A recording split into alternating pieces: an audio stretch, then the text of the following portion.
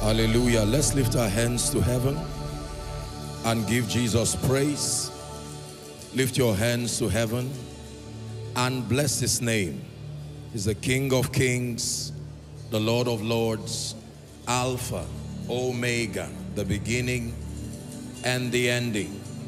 Father, we bless you and we honor you. Someone giving God quality thanks tonight. Bless him in the spirit. Bless him with your understanding. The miracle worker, the mighty God, the Lord in the midst of his people, strong, mighty. Go ahead and pray. They go from strength to strength, as many as appear before the Lord in Zion. In Jesus' name we pray. Father, give me an encounter tonight by your Spirit. Lift your voice and pray. Give me an encounter tonight by your Spirit. Give me an encounter tonight even by your Spirit. The Bible says, now the Lord is that Spirit, and where the Spirit of the Lord is, there is liberty. Someone pray. Give me an encounter. Transform my life. Let your word speak mightily over my life.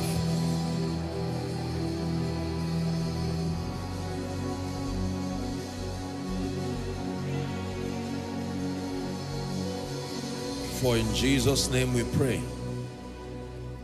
Hallelujah. The ignorant believer will always be a defeated believer. Being a believer notwithstanding, the ignorant believer will always be a defeated believer. What gives value to the life of God that we have received is the knowledge component that activates it. Are we together? So just because we are recipients of eternal life does not mean that we will enjoy the potential that has come with that life. The life of God that has been administered to us on account of salvation is knowledge dependent. Knowledge dependent.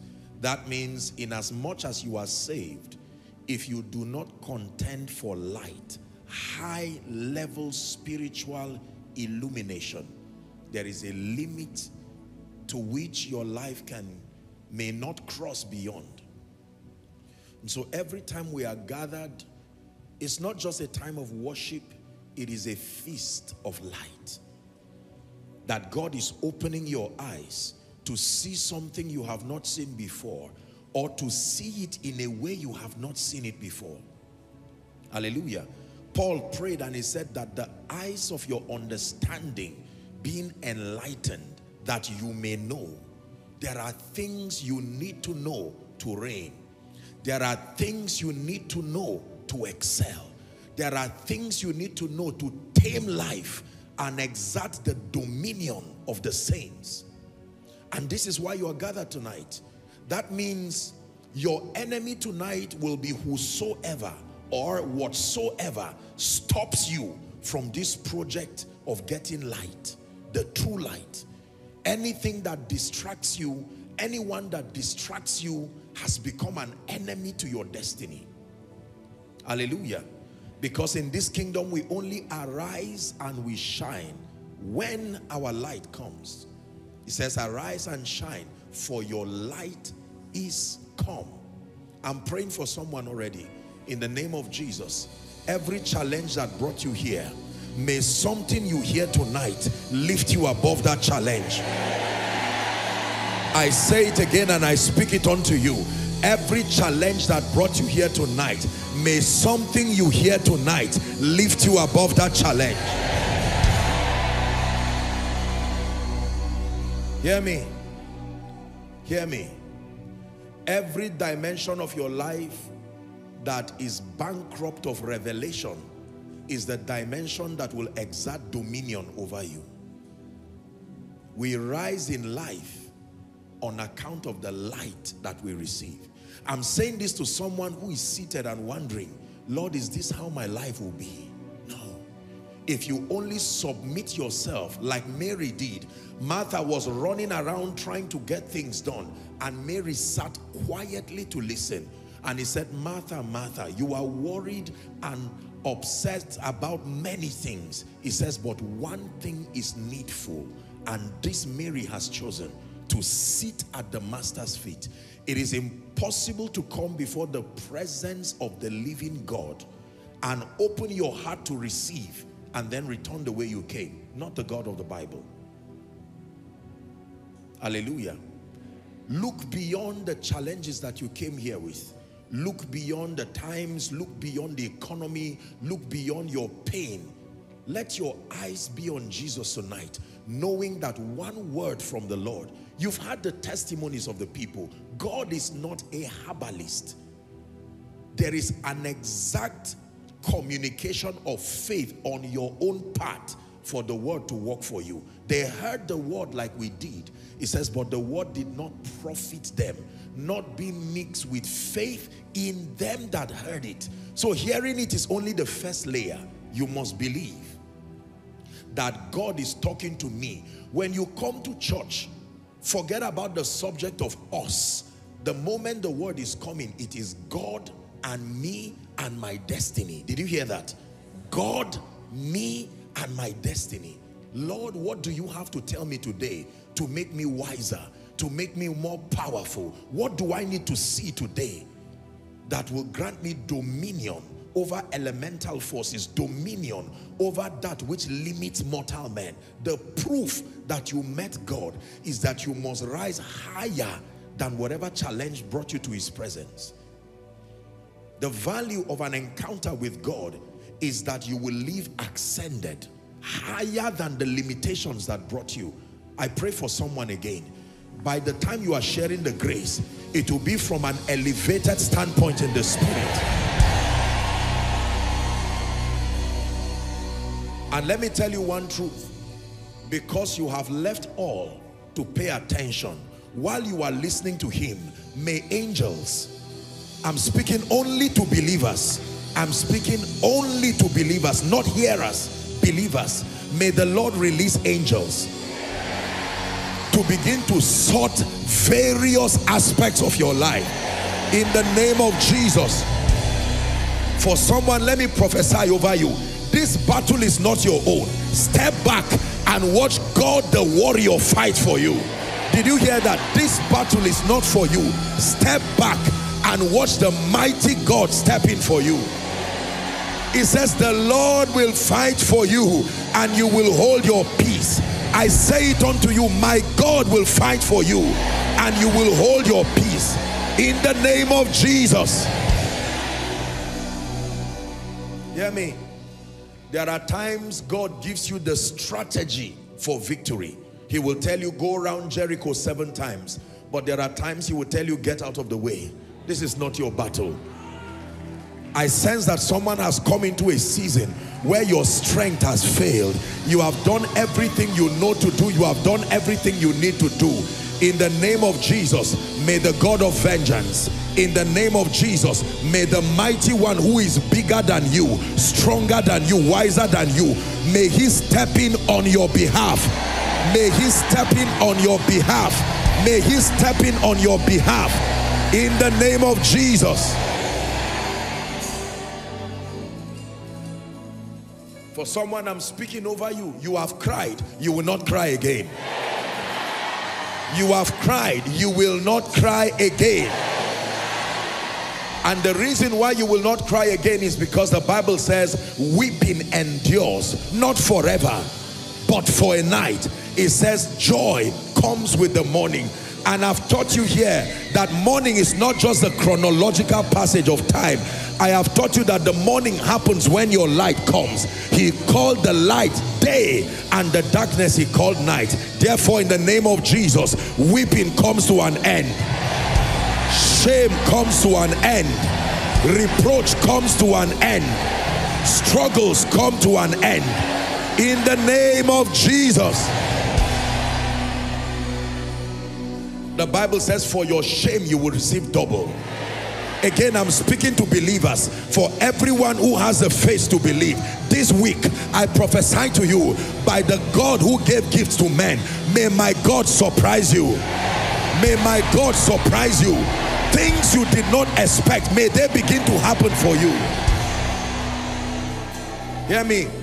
And everyone who has laughed at you and mocked at your God, may this be the week God puts them to shame.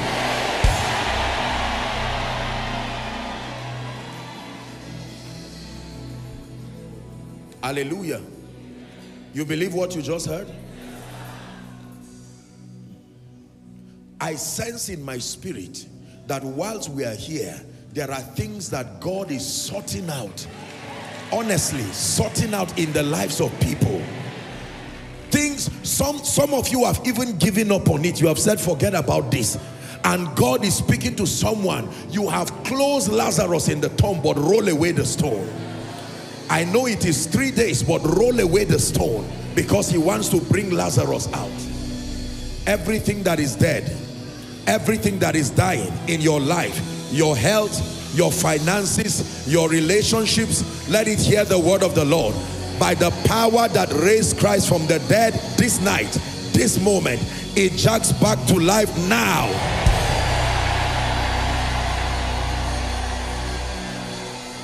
Hear me. This is a prophetic family. You must believe in the power of prophecy and its ability to lift you. Don't sit wondering, is it true? Is this all? Is this how God works? No. Don't be like the man who stood at the gate of Samaria. He saw the prophecy manifest, but he never benefited from it. And this night, I curse unbelief from your heart. I curse unbelief from your heart. In Jesus' mighty name we pray. Help us by your Spirit. We have come to draw. We have come to rise. Visit us, dear Spirit of God. And to you be all the glory in Jesus' name. Please be seated. Good evening, everybody. It's good to see us in church. This is Koinonia. Hallelujah. For as long as you are under this grace, you must become a sign and a wonder. Did you hear what I said? I don't care what the limitations have been. For as long as you are under this grace, I give you a guarantee by the integrity of Scripture. This is my Bible. By the integrity of the word, if you will pay attention to the things you are hearing and believe that they are not cunningly devised fables, and believe they are not just propositions, intellectual propositions of a man. If you believe that these are the speakings of God, then welcome to your season of surprises in the name of Jesus. Do not forget our prophetic word for the year. When God speaks, it is within his power to make what he says come to pass. The Bible called it our year of exceeding great rewards.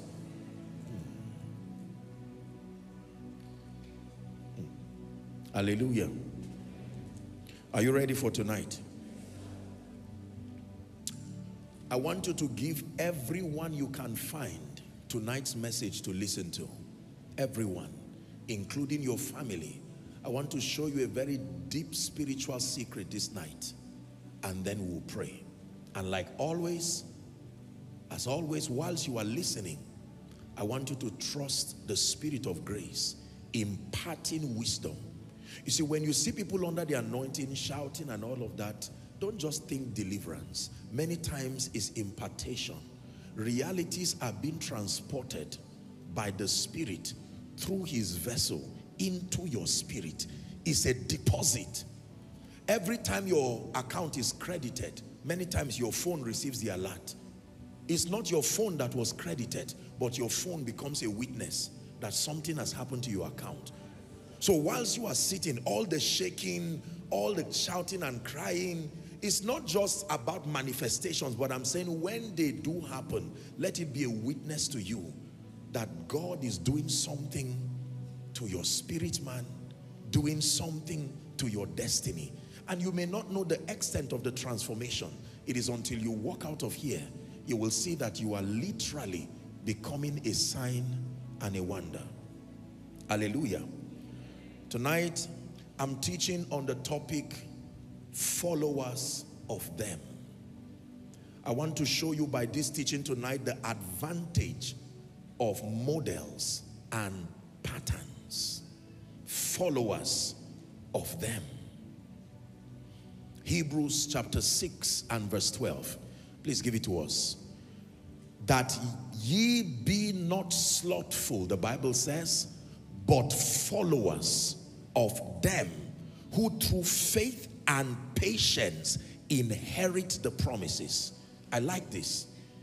That you do not be slothful, he says, but that you be followers of them who through faith and patience inherit or obtain the promises. Now, there are two dimensions to transformation, like I have taught you in this house.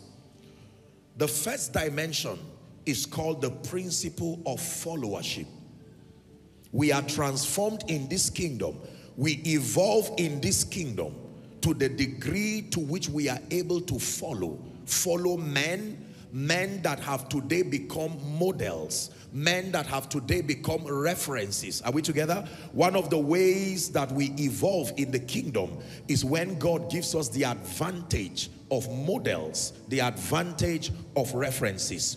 When we look unto them, like the Bible says to look unto Abraham, we evolve and we become what we are looking at and who we are looking at. Number two, the second dimension to transformation is looking unto Jesus. It's called the law of beholding. So we behold men, but we behold Jesus. Hebrews chapter 12, 1 and 2. Hebrews 12, 1 and 2. Wherefore, seeing we also are compassed with so great a cloud of witnesses, it says, let us lay aside every weight and the sin which doth easily beset us, and let us run with patience. Follow carefully. The race that is set before us. Read verse 2 with me, please. Ready? 1, 2, read. Looking unto Jesus, the author and the finisher of our faith. Just stop there. Looking unto Jesus. So when you want to contend for transformation in the spirit, the formula is number one, you look unto men. Not any man, not the men you want, but certain men who have become models, patterns, and references. And then number two, ultimately, you look unto Jesus. If you look unto men alone, like you will be learning, there will be a side effect eventually. And if you look unto Jesus, as mighty as that is, he will eventually refer you to men, because that is how his system works. If you're following so far, say amen. Now, God's methods are far superior to man's methods. It's important that we get this at the back of our minds, that God has a way he does his things, and men have a way that they do their things, and that the ways of God according to scripture are far more superior to the ways of men, or than the ways of men. Isaiah 55, 8 and 9. Isaiah 55, 8 and 9.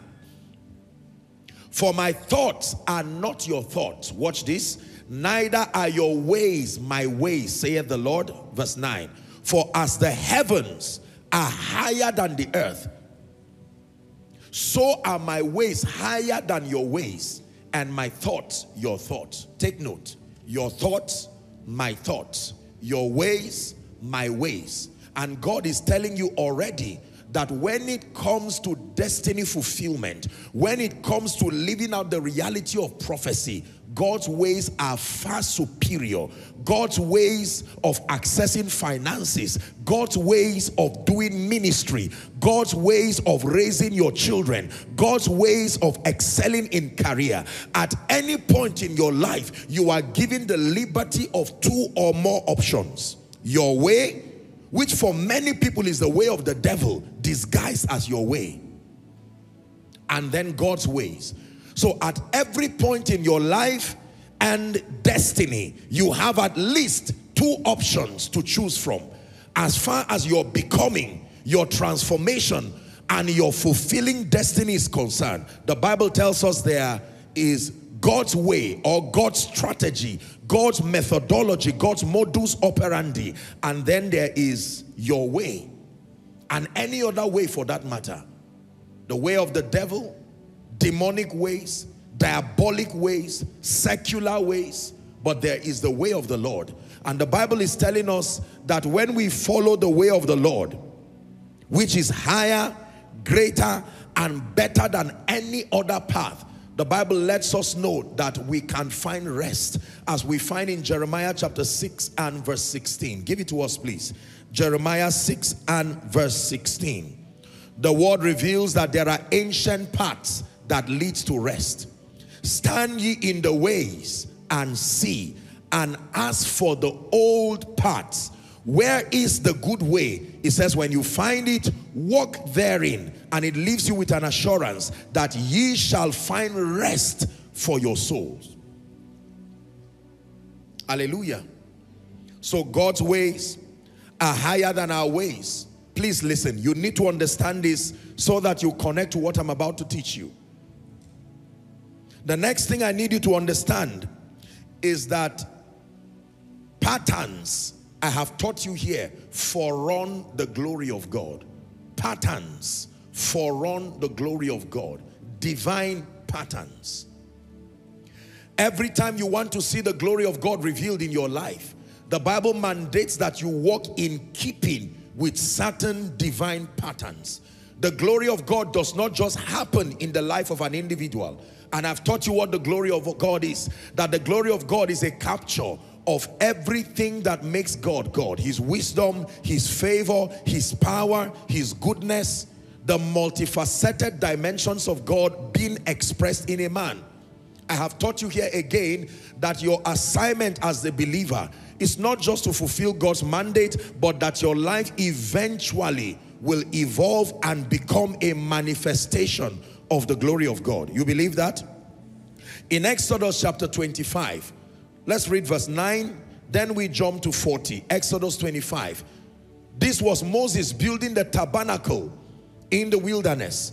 And it says, according to all that I showed thee, after the pattern of the tabernacle and the pattern of all the instruments thereof, even so thou shalt make it. In other words, you want to see my glory, you have to walk in keeping with certain patterns. Verse 40. And he encouraged him a second time, look that thou make them after their pattern, which was shown thee on the mount. So God gave Moses this revelation and said, reproduce this pattern if you want my glory to come and to rest. This is very powerful. Hallelujah. Exodus chapter 40 and verse 16. Pay attention, please, everyone. The Bible says, thus did Moses according to all that the Lord commanded him. Those patterns now, so did he. Jump to verse 33, please.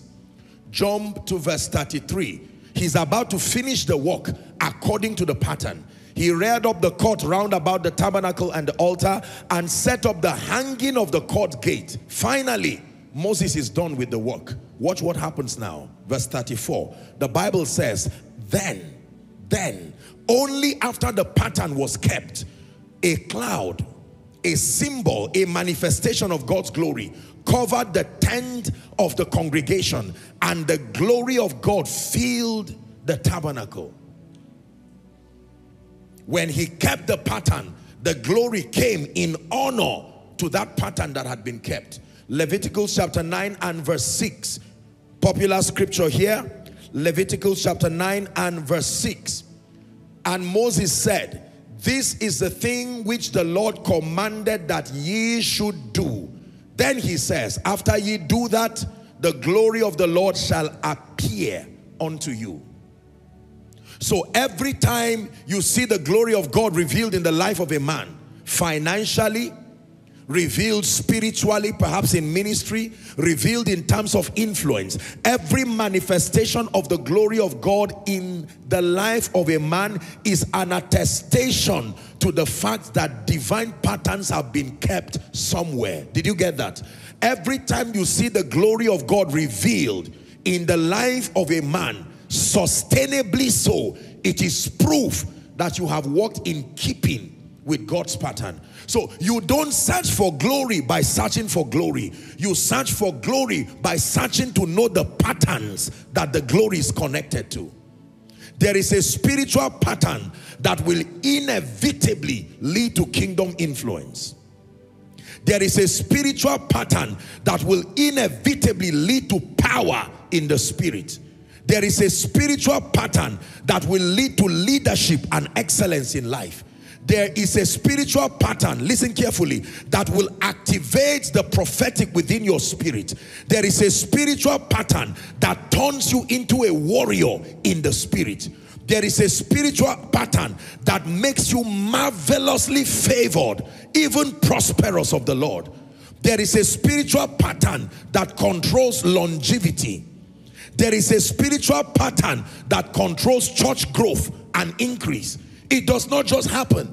There is a spiritual pattern that makes for excellence within the secular system. Your assignment under God is that by the ministry of the teaching priest, like you have received and you are receiving now, to understand these divine patterns, watch this, and submit yourself to engage them.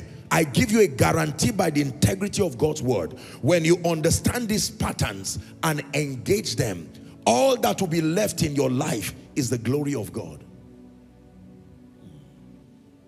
So when you find people rise from their lowly estates in life and destiny, whether in ministry, in career, in family, in destiny, in whatever endeavor, it is because they have accessed certain divine patterns and engaged them with understanding. What suddenly turns a man of God who perhaps was a weak, ordinary person to now become a voice that you can hear? Patterns. Patterns. Are we learning now? What turns someone who once was maybe poor, limited, not able to meet his needs and that of the family, and then fast forward a few years and that person is being a blessing to the kingdom, living a life of dignity and honor? What is the difference? What sponsored that transition? Adherence to patterns. The same way the violation of patterns can deplete men from grace to grass. Did you hear that? From grace to grass. Our world sadly is full of people who were once anointed, once influential, once wealthy, once powerful. For as long as you walk in keeping with divine patterns, I give you a guarantee by the integrity of God's word, there will not be decline in your life. It is true. God would not create a system that is so unpredictable. Your faith has to be anchored on something sure and steadfast. Are we together? We build products today and we give people guarantees that provided you are with this product, if this product is corrupted within this time, return it to our company. These are men as frail as we are, because we believe that sustainability of any product brings credit and merit to the organization that builds that product. So we take responsibility when products fail, especially if it's not the making of the final consumer. A product, we have recalled cars, thousands of cars across the globe, recalled them, not minding the burden of shipping it back to their original place, because people were conscious of their reputation and they wanted to correct something that was a mass defect.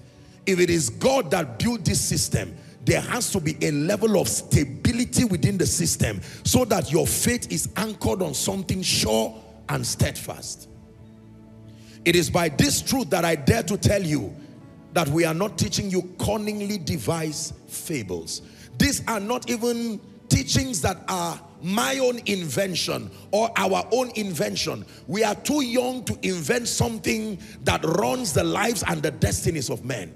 These are time-tested mysteries, mysteries that were handed over to us by many who today have joined the cloud of witnesses.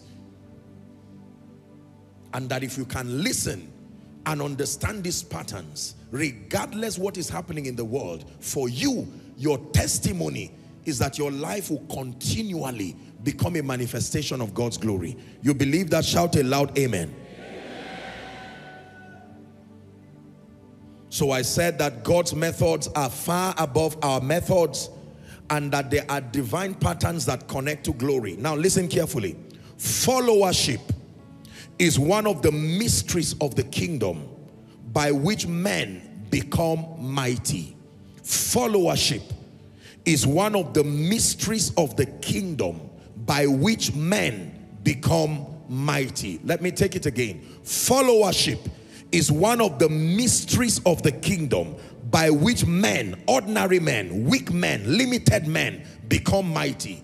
Every time you find a man of stature and strength in life and destiny, especially in the spirit, among the many patterns that were kept has been the law of followership. Matthew 4:19. Matthew 4:19. Jesus said unto them, follow me. Who is speaking to them now? Who is he speaking to? Weak men, ordinary men, not necessarily failures. Some of them were businessmen, they had some results, but with respect to eternal things, with respect to the kingdom and God's program, many of them were largely weak and limited people. And then he brings them together and says, follow me. Hallelujah. He says, and I will make you. I like this part. Follow me. You are made, among other factors, by who you choose to follow. Did you hear that? You are made in life and destiny by who you choose to follow. Follow me and I will make you, in this case, fishers of men, but he can make you anything that is befitting for your destiny. Now, Acts chapter 4 and verse 13, just to establish the fact that followership is a mystery in the kingdom by which men become mighty. So in Matthew chapter 4, he meets weak people and tells them, follow me and I will make you. By the time we get to Acts chapter 4, please give it to us, verse 13. The Bible says, now when they saw the boldness of Peter, contextually speaking, this was when the man at Gate Beautiful, remember when the man was healed and then the council summoned Peter and he was making defense as to where he got the power to raise that man from the ground. Now when they saw the boldness of Peter and John, they perceived that they were unlearned and ignorant men. I hope you know that these were men that those guys knew. They knew their yesterday. They knew how weak and limited they were. The Bible says they marveled. The men had changed. They were no longer the timid fishermen, confused, disoriented about life. The Bible says, and they took knowledge of them. This was the secret, that they had been with Jesus. Did you see that? They took knowledge that the reason why these men transited from fishermen to apostles, weak men, confused men, to mighty warriors for the kingdom is because they had been with Jesus. Followership, in truth, is one of the mysteries of the kingdom by which we become mighty. Write this down, please. Human models, and I'll define for you shortly what a model is. Human models inspire hunger and passion in the hearts of those who follow them. Human models inspire hunger and they inspire passion in the hearts of those who follow them. Human models. Everywhere you find models, whether in sports, you find models in ministry, you find models in business. Among the many things that the models do is that they inspire, number one, hunger. They inspire passion in them that follow them. We have all kinds of names to call models in our world. We call them, for some, influencers. We call them references. We call them whatever name we find. But write this down. A model is an example. A model is an example. A model is a prototype. A model is a template. A model is a reference. Let me take it again. A model is an example. When you call men or call things models, it means they are examples. A model is a prototype. A model is a template. A model is a reference. And may I add one more description? Models in many regards are foundations, because every other thing that is built after the pattern of the model. Models are examples, they are prototypes, they are templates, they are references, and they can be foundations. This is very powerful. Now write this down. Transformation and replication. Two words you may want to underline. Transformation and replication is very easy when there are models and references. Transformation and replication. Are we together? Now, it's been a long time since I had an example. Let me have 4 gentlemen from the worship team come. 4 gentlemen.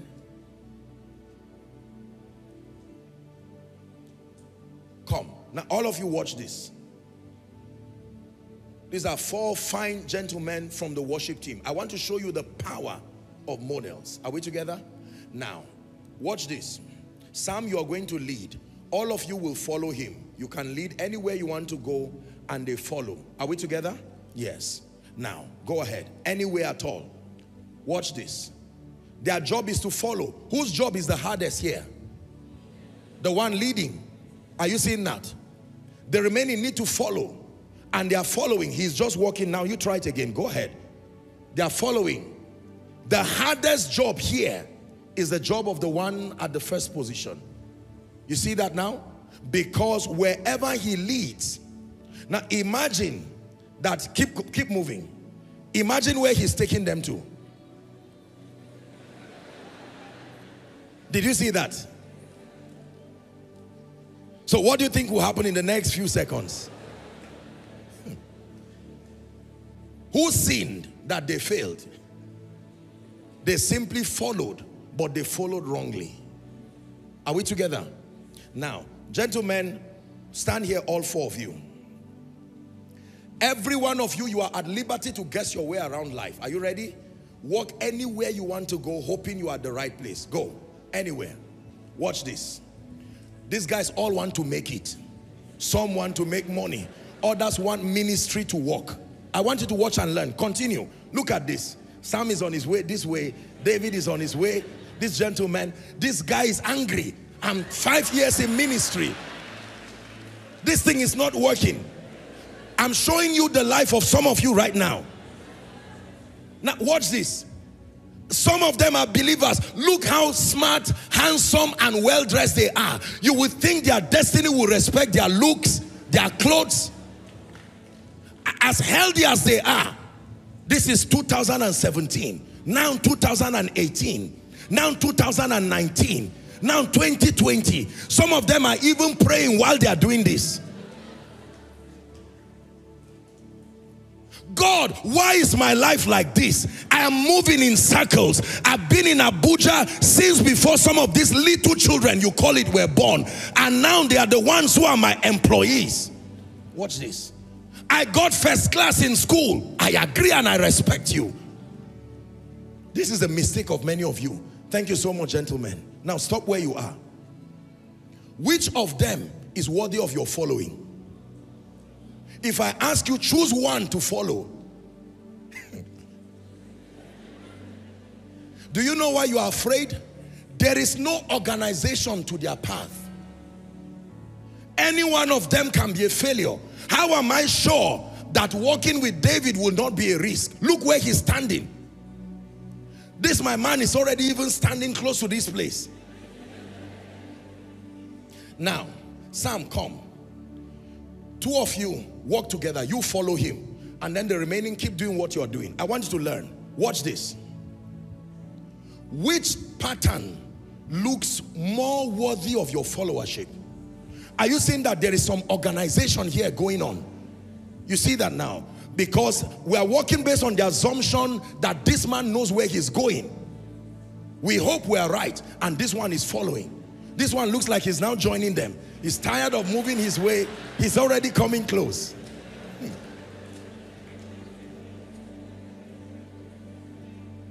Thank you, guys. Watch this. Let me tell you this. I want you to listen very carefully.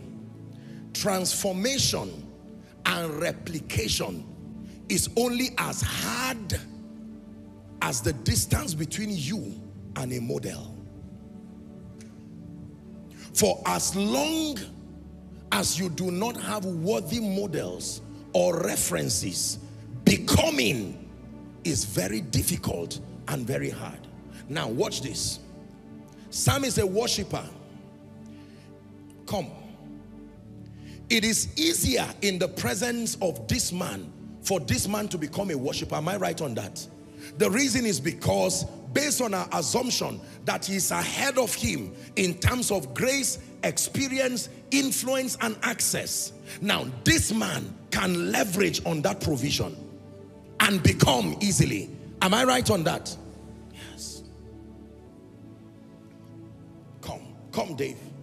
So if this guy is a businessman, say a multi-millionaire, not a thief, not a crook. You mean it? Am I prophesying? These my people like money. Make sure you love Jesus above money. Say amen. Okay, so since we've started, let's continue. So this man, remember what is happening in the economy. This guy has distinguished himself. Now here comes Dave, wanting to also be blessed financially, and he's sincerely going around in circles. Are you seeing that now? And he's wondering, is it that this thing cannot work? When God wants to help such a man, God reduces the distance between you and a model.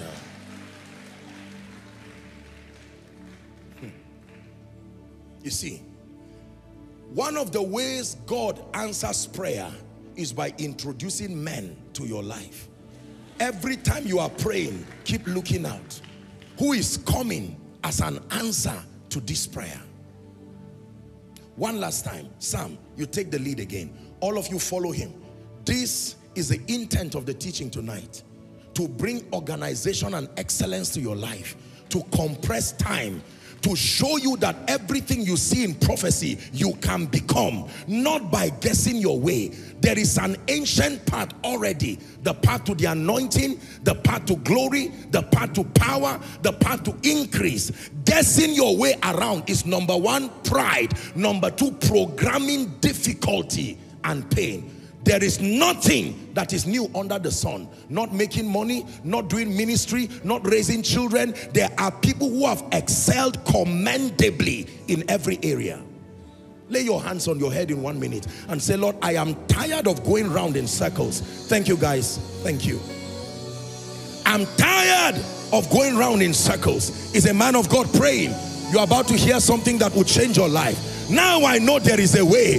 There is an easier way my family can rise. There is a way the anointing can come. I've been searching for the healing anointing genuinely.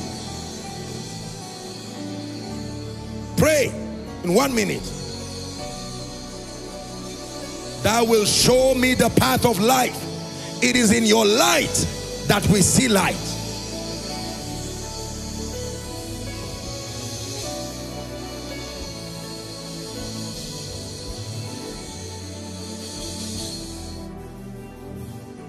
Are you still praying? Few more seconds.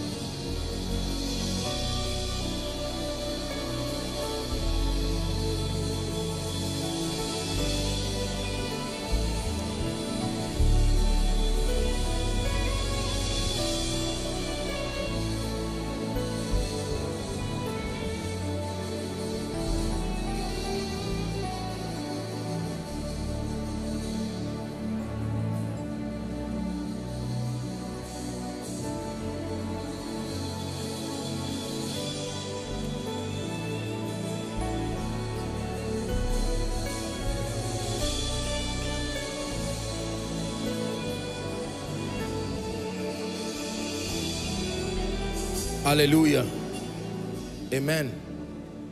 So, transformation and replication. Replication. Replication. What does it mean to replicate? To reproduce results in men. Are we together? One of the ways you must produce products is to first have a simulation of the model. Am I right on that? When you simulate the model and it meets your quality control standard, you mark all the parameters that were used to produce that initial model. That becomes the pattern. And notice the making of the second, the third, the fourth, the fifth becomes faster and easier because you are not guessing. Research and development units in many organizations are saddled with the responsibility of testing and trying many models until they come up with a model that they perceive to be acceptable per time. Am I right on that? They now define the parameters that produce that model, and then they mass produce their results. That's how they make cars. So the car in Abuja looks the same if it's the same model as the car, whatever. You even use the consciousness of models and their quality to identify cars, identify things. You know the difference between a Mercedes-Benz from a Toyota, from a BMW. You know the difference between this device and versus that one because of models. Replication and transformation is easy when people understand the power of followership. Now, let me say a few things before we discuss some principles here. I want to talk about pioneering moves or pioneering anything. I've studied a bit about pioneering. To pioneer means to start. To pioneer means the journey that makes you the model yourself. And let me submit to you that pioneering anything, any move, any dimension is very challenging. Why is it challenging? Because largely you may not have references or enough references. Hallelujah. There are people who are called authorities in certain fields of the academia. And the reason why they are called authorities is because they are given the credit and the honor of pioneering certain fields. Maybe genetics. Are we together? Yes. Maybe, you know, whatever complicated field. And so if they are able to arrive at something for as long as they are alive, anybody who is building anything with respect to their field must acknowledge them and consult with them. They have become authorities in that field. Pioneering any move of God, any spiritual activity is very difficult. Let me tell you this. One of the reasons why you see that we honor fathers is because we give them the eternal honor for pioneering certain things. There have been many moves of God that were pioneered, dimensions that were imported to the earth. And the first set, the first fruit of those who received that dimension, they survived things that very few people could survive. You read it from the Bible, you read it through history. Are we together now? Yes. When Paul was sent to the Gentiles, no one had seen that kind of thing because salvation was to the Jews. Now Paul was reintroducing an aspect of the gospel that became a subject of debate for a long time. It brought trouble between Paul and Peter. Peter said, no, listen, this gospel, the Gentiles are uncircumcised people. They are not supposed to be part of this covenant. And now Paul is saying, no, I've encountered Jesus and I've read from prophecy that the same Lord is rich unto all, that salvation is first of the Jews. Now what Peter was saying was that the Gentiles have to become Jews by circumcision. Then when they are now circumcised, they can now receive the experience. And Paul is saying, no, this is a new order. They do not need physical circumcision again. That they are spiritual Jews because they have believed in Christ, who was rooted in Abraham. And Peter said, no, I don't agree with this. Pioneering is very hard because for many years you will walk alone. There are people who introduce certain products from an economic standpoint in Nigeria, And for many years, they walked alone. There are many people who introduce certain things by the Spirit. Are we together now? All through church history. Anywhere you see a pioneer of a ministry, a pioneer of a business, a pioneer of a dimension in the Spirit, they are deserving of your honor forever.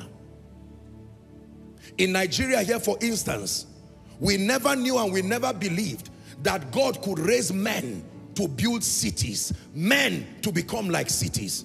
But once upon a time, many years ago, those we call fathers today as young men, they went largely to places like Tulsa, Oklahoma, and they saw what God was doing through men like Kenneth E. Hagin and all those who had gone before him. They returned back with an anointing and an inspiration, and one by one, you would hear that they went to bushes and began to buy kilometers like madmen with no guarantee. And they turned those bushes, like I said last week, to cities. It was a pioneering grace. How about those who started 24-hour prayers? There was no guarantee that that would happen. And there are campgrounds today where people literally pray 24 hours. There are many things that we never knew that the church and believers could come into. And then God sampled a few people. Now, the law is found in Isaiah 9 and verse 8. Give it to us, please. Isaiah 9 and verse 8. The Lord sent a word into, not to Jacob, into Jacob. He sent a word, a dimension into Jacob, and it lighted upon Israel. Every time God wants to introduce a new dimension to men, he will find a man. Say a man. And he will place an unction upon that man and enter a covenant with that man. That man will now model that possibility to the body of Christ. When he models that possibility, then as many who believe that this is a reality now begin to come into those experiences. Hallelujah. We never knew that there was a creative dimension, for instance, to the prophetic. Most people's idea about the prophetic is prophesying by revealing information. But many of our fathers came and they brought a dimension, a creative dimension. They may not tell you your name and tell you all of that, but men like Baba Debe will say, there's someone here, in the name of Jesus, by tomorrow this will happen. And you hear people shouting amen like madmen, and sometimes they live from that church service into their testimonies. That was where we learned that the creative power, the prophetic word, is not only revelatory in nature, it is also creative.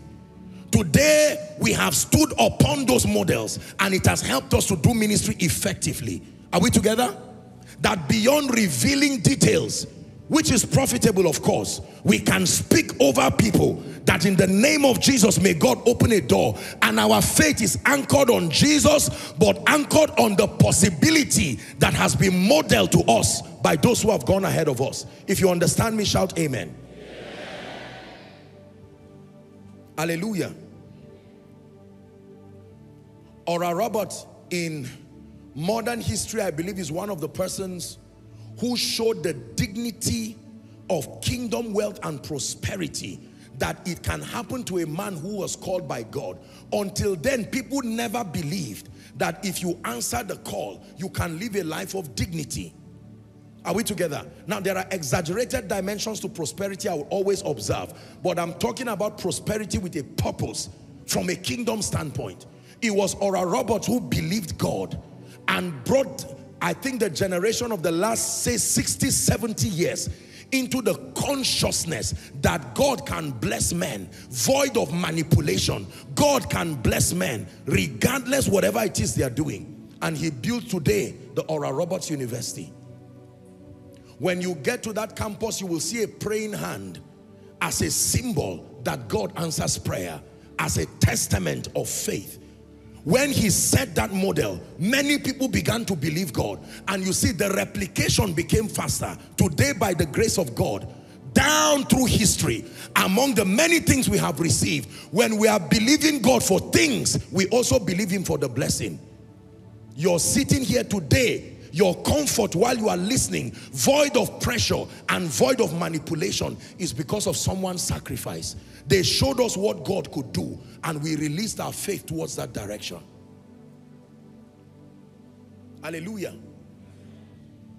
Billy Graham, among many, he was one man who showed us that on account of the gospel, you can fill a stadium, you can gather a crowd of people, not just for self-marketing, but that there is an unction that can come upon a man, that even with the simplicity of your speech, you can gather a whole nation. Billy Graham preached in North Korea. Can you imagine? Every president, he rose to a point of influence. And there are great men, and you know that includes even fathers in our nation, who saw that as a possibility. It was David Yonggi-Cho of blessed memory who surprised the whole world in modern history.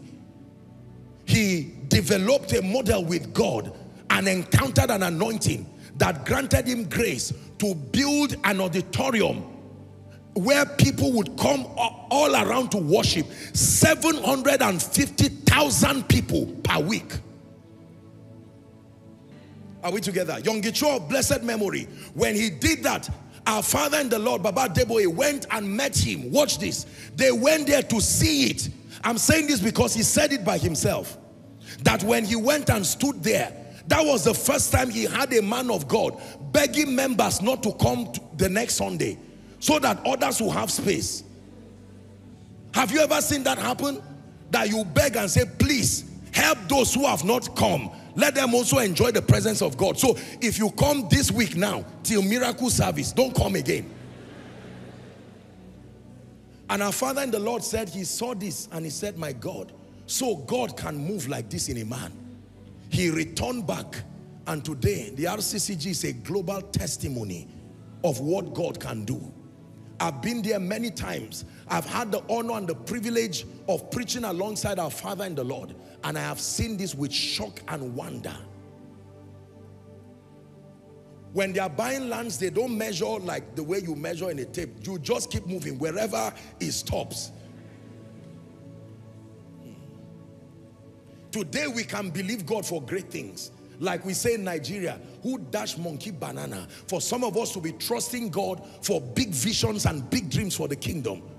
We saw others who went ahead of us, that God could honor a man beyond your local place where you are domiciled at. I'm praying for you in the name of Jesus Christ. In this season, everything you have seen God do through men that is needed for your destiny, may you come into that experience. Hallelujah.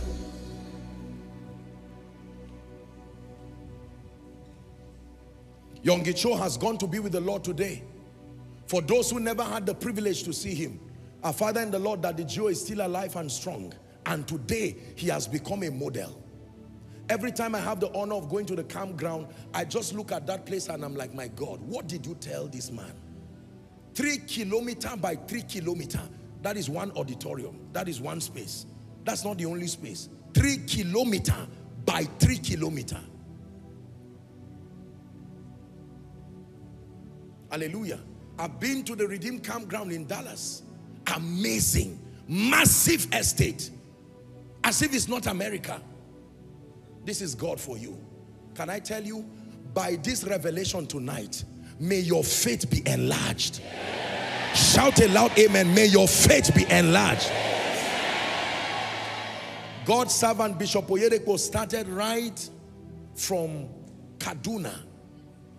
Right from that lowly. There are people today who are in ministry who were there when he was starting. And today God has lifted him and given the ministry a spread across the globe.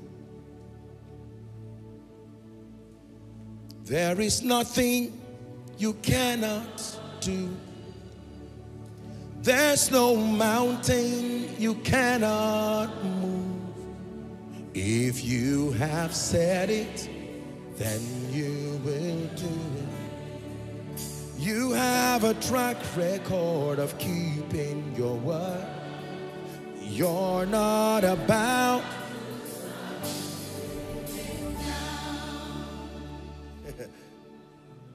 I remember in our small way when we started our little crusade, our whole ushers, you would divide our ushering team by 3 or 4. That was the number of those who came for the crusade today. And we fasted, we prayed, we trained ourselves. But we were not discouraged. You know why? Because there were models before us. So it gave us hope that even though we're just starting, that even though our beginning were small, that our latter end will increase. Hallelujah. Many of us would have been discouraged in the journey until we had the testimony of models. And they told us they went through worse conditions in ministry, and it planted hope. You know why sometimes people tell their stories? Not just to brag. They tell their stories sometimes to motivate someone, to let you know that if God did it yesterday, He would do it today. You're not the first person to beg for food as a man of God. You're not the first person to go to bed hungry. There are men who were in that lowly estate, and yet the God of heaven exalted them. Hallelujah. So I was generally saying, to pioneer any move is very difficult. Now, I must tell you this. There are 2 limitations that if you are a pioneer of anything, you have to be aware of. If you are not careful, you will fall prey to these 2 limitations. Number 1,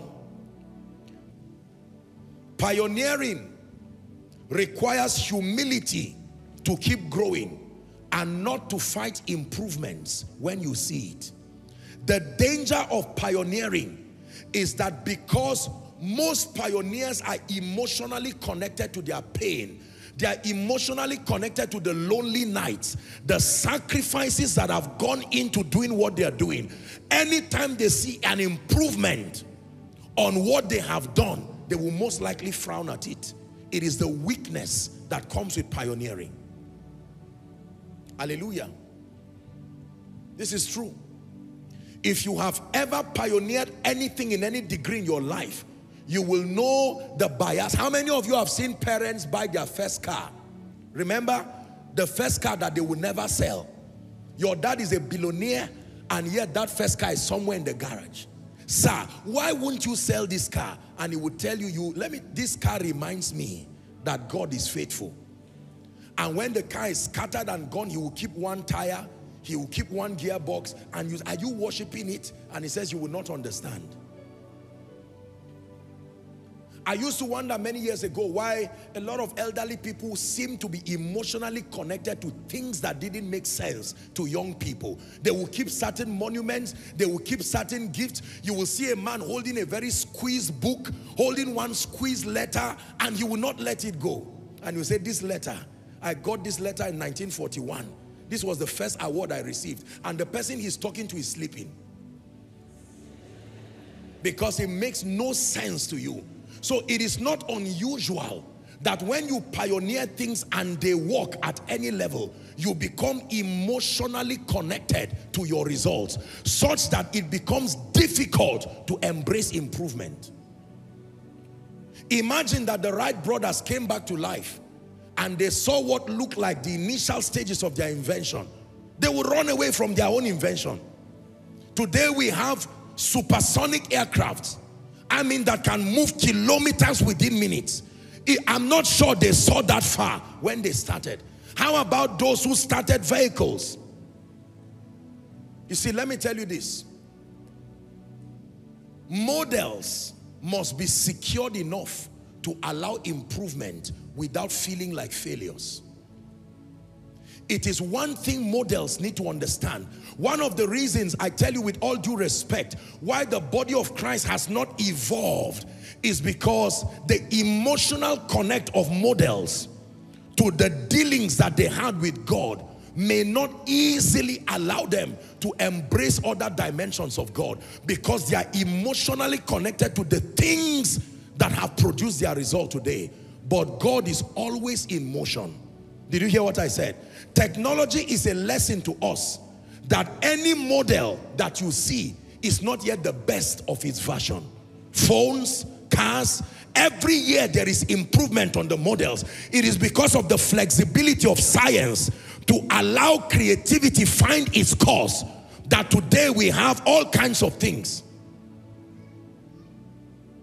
If those who initially brought for us technology, if they sat on what they did and said there cannot be improvement. Listen, the model of healing that we know is the one we saw from scripture and the one that has been demonstrated to us. But I tell you, before Christ returns, you will see other models of healing where people will stand from one position and literally speak to nations. Who would have known that the sun can stand still over a territory? But one person did it. And just because it's not been done again does not mean it will not be done. If the need arises, the same God can make it happen. If making the sun stand still is a strategy for massive salvation, you can trust that the Lord of the harvest will place grace on someone. But the question is, when it happens, will you have the heart to believe? See, the current move of God almost always fights the next move of God. It is a limitation, the second limitation with models. The current move of God almost always seems to fight the next move of God. If I have seen God move this way, if I have seen God lift men this way, if I have seen God prosper men this way, chances are excellent that when I see God move again in a way that is foreign to my experience, immediately I flag it off and I say, no, God cannot prosper this way. Now look up, let me give you an example. I will never advocate carelessness, laziness, get rich quick, and so on and so forth. The model for wealth, as we know in our world, is diligence, the Lord blessing the works of your hands, and you grow gradually. If you build a house after 20 years, 30 years, men will clap for you and say, that's right. That's how life works. But in the economy of God, there are other possibilities that only few people have revealed. For instance, by this time tomorrow. Now, what if that happens to someone? You have defied all the economic laws you know. That is not throwing away the laws. It is building on that foundation that God can also go this far. How about a fish producing coin?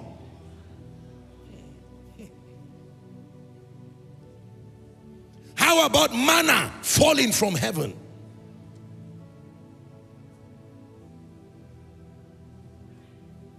What other dimension is there to God that we have not seen? What other dimension is there to the kingdom? What other dimension is there to evangelism that we have not seen? Imagine that, for instance, just an example, a man now steps into a dimension of intercession where you pray in a certain way and the Spirit of God can literally make a multitude of people to have dreams of the cross in one night. That can be a dimension. And you find multitudes saved by the next day. Everybody saying, I had the same kind of dream. And thousands of people get born again by themselves in one day. Could it be that that is a dimension that is reserved for the end time? Models are important. But the challenge with models, number one, I repeat, is that because they are emotionally connected to their current results and their experiences, chances are excellent that sometimes they can feel insecure and they can feel like failures if any improvement is added on their initial experience. Are we together? Yes. Let me tell you the truth.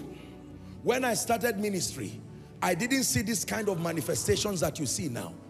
I know there are times you are teaching and then when you start ministering, you see that maybe a special healing program and people are shouting, jumping up and down. But we did not see it in this manner. I had to study scripture myself to say, I hope that this thing is of God. How do you talk and every day people are shouting from start to finish? If it's a miracle service, people understand. But even when you are joking, somebody is still shouting.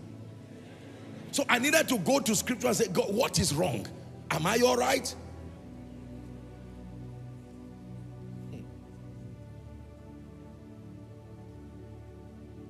It was William Branham who would stand on a crusade ground and not minister for a long time, and he would say he's waiting for the angel that signifies his revelation. He would stand walking for a long time, and later on he would just smile and say he has come and begin to prophesy. Now, I'm not saying you use that model, but I'm saying these are possibilities that have been shown in scripture, have been shown in the lives of men. It would be stupid for any man to go to a river in Abuja and sit down and say, fish, come quickly, bring my house rent. No. But it will be totally unbelief on your own part to shut that possibility from God. If it happened once, a portal has been opened again. It will not close. It will only be administered when it is needed. You see that now?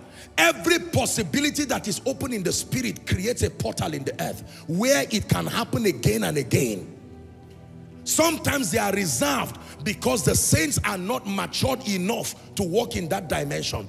God, seeing that it can lead to another kind of error that will end up destroying the body of Christ. Now, most people who are new in the faith may not understand a strange experience that we used to have many years ago. It was the experience of oil and gold dust. There used to be these experiences. When we started ministry, many people would have these experiences. Oil coming out of their hands. I had videos where oil was dropping from a cross in a church. Not manipulation. You will see it from the video. Jars of oil. You will see feet of angels laced with gold dust, silver dust. As we saw this thing, there was a breakout of it that time in Zaria. Many believers started coming into it. You know what? It now started leading to error, because many people will go to pray and be looking around their body. They wanted gold dust, and God withdrew that sign till today. So there are many things that God will not allow, not because he cannot do it. He is more interested in the growth of believers. I have cried myself. Many of us who have been quite old in this ministry know. I have cried myself, and what came out is oil, not tears. Sometimes we don't share these testimonies because we do not want to create a negative pattern. Someone will go now and say, wow, so oil is proof of anointing, and start praying and say, if your oil is not coming out of your hand, you don't know God. Another movement will start, credited to your model. Are you seeing that now?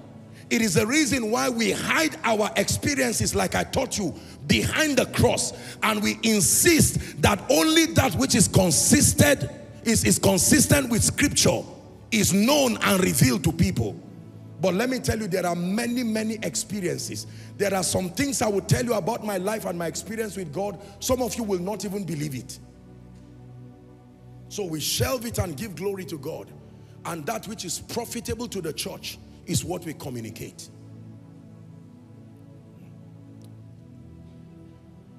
Many of us here, I believe, are going to be models to a generation. You must beware. Hear me. Models are foundations. You must be secured enough for improvements to be made on what you have laid, and yet not feel like a failure. How many of you have seen the foundation of a house? Do you paint it? The foundation of the house is about the ugliest part of that building. It's even so down that you don't see it, yet that is what holds the building. Hallelujah. All of the aesthetics in this beautiful auditorium is courtesy, the strength of the foundation that is laid. So there are people who have modeled certain dimensions of God, but right now God is bringing other word-based, scripture consistent dimensions. It's like seals that have been closed for the end time, and now they are being opened. We are seeing God move in ways that we never imagined again that he would move. We are seeing God do things now. Are we together now? That may be foreign to the experience of people, but is consistent in scripture. I'm saying this, that when you become a model, even if you are Samuel or Eli, be careful when God begins to speak to Samuel in a way you do not understand. Don't call it an attack, and don't call it error. Among the many failures of Eli, one thing he did right was to discern that even though his eyes were dim, he had seen that a new move is rising called Samuel, and he was secured enough to say, if God speaks to you, maybe if I were Eli and I hear that God is calling Samuel, maybe some of us would have killed Samuel and say, you would die here now. Isn't that true? Maybe some of us would have said, if God ever speaks to you, Samuel is a demon spirit. But Eli told him, if he says this, say, speak, for your servant heareth. And that became the journey that made Samuel a mighty prophet who ordained the kings in Israel, whose word did not fall to the ground. Many of us are inevitably going to be better than our parents, financially, spiritually, ministerially. But let me give you a word of caution. Never fight foundations because of the beauty of the superstructure. Did you hear what I said? Today, when we say the inventors of vehicles, with all due respect, we don't call Toyota, we don't call Mercedes-Benz, we don't call all of these cars, even though they have produced cars at a level we never imagined. The credit still goes to those who founded it. If I ask you who is the founder of electricity today, as much as we know and history has told us, you would not mention the guy working in the power holding company in Nigeria. You will not even mention the one who started solar panels. No, the credit still goes to the foundation. This again becomes a caution for the generation rising. We must never look down on fathers and those who have become models because we may have seen certain areas. No, a foundation is why a building stands. A building can crash down and you can rebuild it if the foundation is right. The Bible says, if the foundation be destroyed. Remember my teaching last week? I told us that the stature of a man in the spirit is beyond the quality of his rhema, for want of word. If you depend on just the quality of our speakings to measure spirituality, you will make a mistake. You would have said Billy Graham. Billy Graham did not perform many known miracles as we see. In fact, I didn't find any, quite frankly, in his videos. Of course, I believe there will be others. However, will I ever stand and try to match my stature with Billy Graham today? No. Even a blind man who is not born again knows that there is an east and west difference. Hopefully we will rise in our lifetime, but we are still on the journey and we must recognize it. There's Billy Graham's message online. There's my message online. Many of you listen to my message. But that does not mean I'm greater than Billy Graham. No. Again, our arrogant world will soon believe that we are better. No. We will be an improvement. But you see, that foundation that was laid is what has helped us to be able to build today. It is the reason why, among other things, we can go to Manchester, we can go to UK, we can go to America, we can go to Canada, because someone challenged our faith that on account of the gospel, God can pick you from your lowly estate and you can speak his purposes to the nations regardless the color of your skin, and that the same Lord is rich unto all. You understand me so far? Shout amen. Can I tell you, I'm saying this to you because you will be a pioneer one day as a father, as a mother, as a leader starting your business, as a man of God. Let me tell you the truth. If as a pioneer, you are the best version of yourself, at the end of your life, you failed. If as a pioneer, at the point where you are ending your journey, you are still the best version, you have failed. The excellency of your being a pioneer is that you raise people who become an improvement. By the time Koinonia is 30 years, if Christ tarries, 40 years, if Christ tarries. You see, I may be, for want of word, the most respected man of God in that ministry, but I expect that sons and daughters should have risen from this ministry carrying fire, carrying grace. Their success and their greatness is what proves that we did well.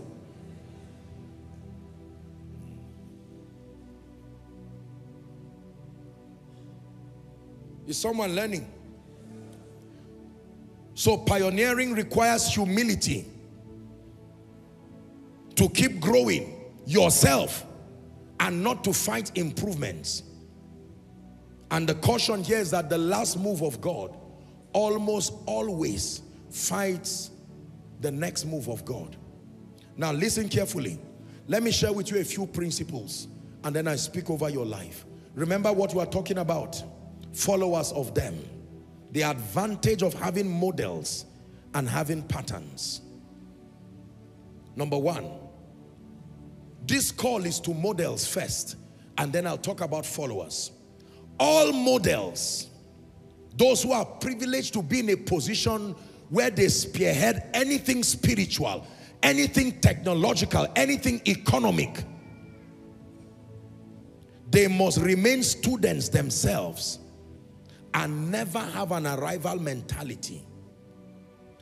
Any model who wants to remain a model, listen carefully, must remain a student himself.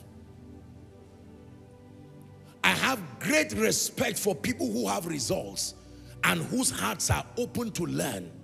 I always pray for myself that God will do something in my life. Listen, that God will place an unction upon my destiny that keeps me ever humble, even as He lifts me. That the privilege God has given to do the things that we do, that we never become stumbling blocks for others to rise. Are we together? But that while we are doing this, we remain students ourselves. The way models remain models is that they also remain students while they model. Hallelujah. Are we learning? All models must remain students themselves and never have an arrival mentality. This is a rule of thumb. I have seen the anointing in my life, but I'm still a student in the school of the Spirit, and I will learn. I will learn. As God is helping us build others, we are also learning from those who have gone ahead of us. Provided you remain a student in the school of the Spirit, there is no limit to the height that you will rise. Let me speak over someone. In the name of Jesus, God is beginning to use you to raise others. I'm praying that every pride that wants to eat you up and peg your growth, let that pride die this night.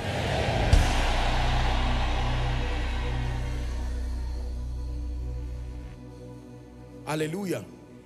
There's what we call undergraduate. There's what we call postgraduate.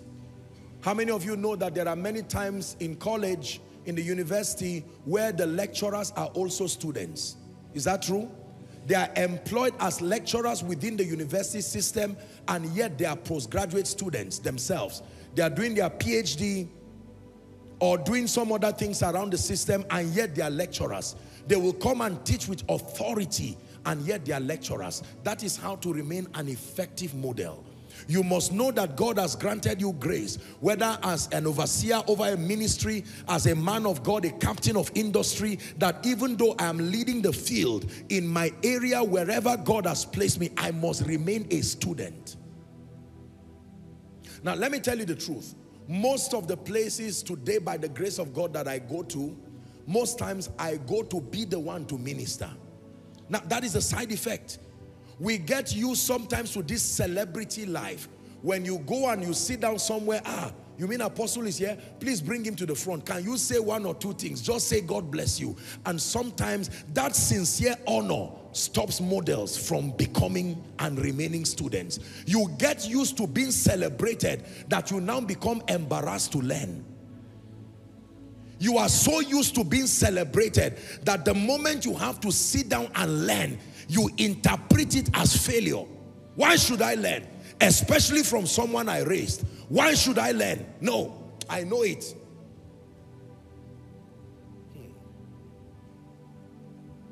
There are heights. Let me repeat myself. There are heights we have not gotten to. There are levels in the spirit we have not gotten to.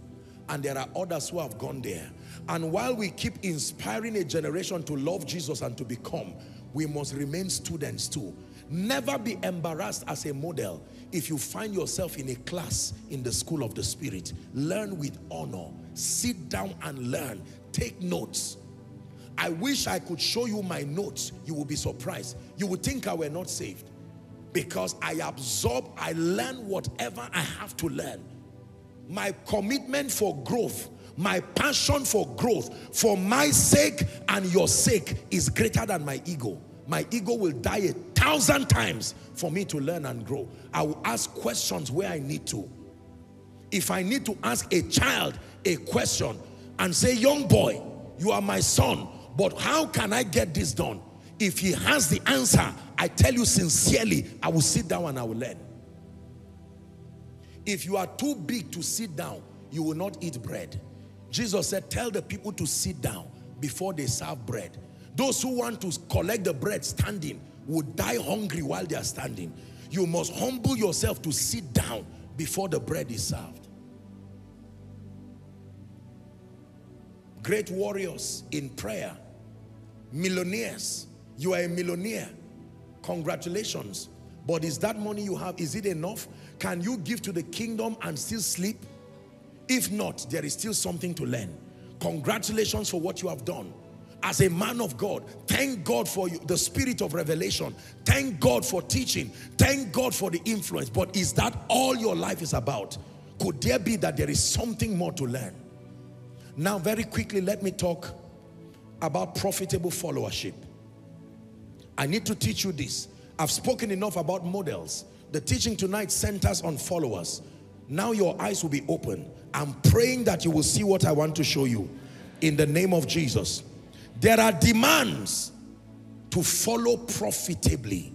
When you want to follow them who God has set as models, there are demands. And if you do not understand the demands, you can be around models and never receive from them. This is the tragedy of many people who are in proximity with the anointing, in proximity with greatness, in proximity with favor, in proximity with grace, and they never rise. They remain stunted. The Gehazi syndrome, the Judas syndrome, close to power, close to grace, and yet they are never beneficiaries of it or recipients of it. Watch this. Number one, profitable followership demands genuine connection and loyalty. Write it down. Profitable followership demands genuine connection and loyalty. Never follow a man you cannot be genuinely connected to in the spirit. Never follow a man or a system or a structure that you will not be truly loyal to. You will be doing yourself a disservice. There are many people who have pieces of them everywhere. You see that now? Pieces of themselves everywhere. They are not genuinely connected to anything and anyone, and they don't care. They will never credit anybody as touching contributions to their life. It's an embarrassment. No. It's an error that a generation is making. Profitable followership demands genuine connection. Connection from your heart. That these individuals, these systems, these structures have modeled a dimension of God commendable enough to command your admiration, to command your connection, to command your loyalty. Let me tell you the truth. You will never, and I say this under God, you will never hear me, whether in the open or the secret, insult, abuse, and be sarcastic over the fathers of faith. It doesn't matter what happens. It is an eternal covenant I have with myself that I will honor them in life and I will honor them to their graves. It doesn't matter what I see. It doesn't matter what I don't see. I owe them by reason of the model. They have helped me understand scripture. They brought perspective. They have believed. They have spoken over some of us, even when we did not see the kind of future that God is bringing now. They are deserving of our honor eternally. This is the reason why every opportunity God grants grace to listen to or be with them, something is deposited. And yet, with all due respect, there are people who have unrestrained proximity to anointings, unrestrained proximity to blessings, and you see their lives, those kind of people live their lives in pain and offense. They answer yes sir in the open, and they go back and say, forget this man, forget this boss, forget this person. Oh yes sir, Sean sir, well done sir, you are the man of God, you are my CEO, my prophet, my apostle, my whatever. All that is just blind hypocrisy. And they wonder why even when they kneel down and you lay hands, put oil on top again, place handkerchief on their head or whatever, nothing happens. Because there is a cloud of dishonor and pretense, and nothing ever drops from there. Hallelujah. Dr. Miles Monroe has gone to be with the Lord many years now. I honor him. One time I met someone who knew him and came from the church there. I appreciated and celebrated the person. I said, thank you very much. Dr. Miles is long gone. There is nowhere I see his books that can bless me that I do not have. I doubt, except maybe there are other materials that I'm not aware of. I doubt if there are a number of his books that I don't have. You draw by honor. You draw by genuine connection. Some of us have been close to multi-millionaires. If only you understood followership genuinely, by now you will not be in this state. Beware when God gives you the privilege of access to greatness. Let me encourage you. Beware of familiarity. Beware of dishonor. Are we together? Do you know the closer you are to the anointing, the harder your chances of receiving because of familiarity?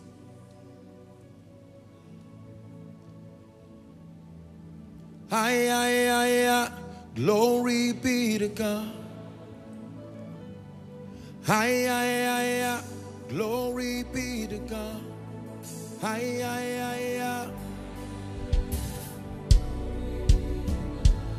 Hallelujah, hallelujah. Glory be to God.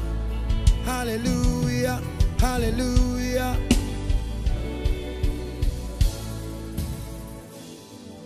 Profitable followership happens by genuine connection.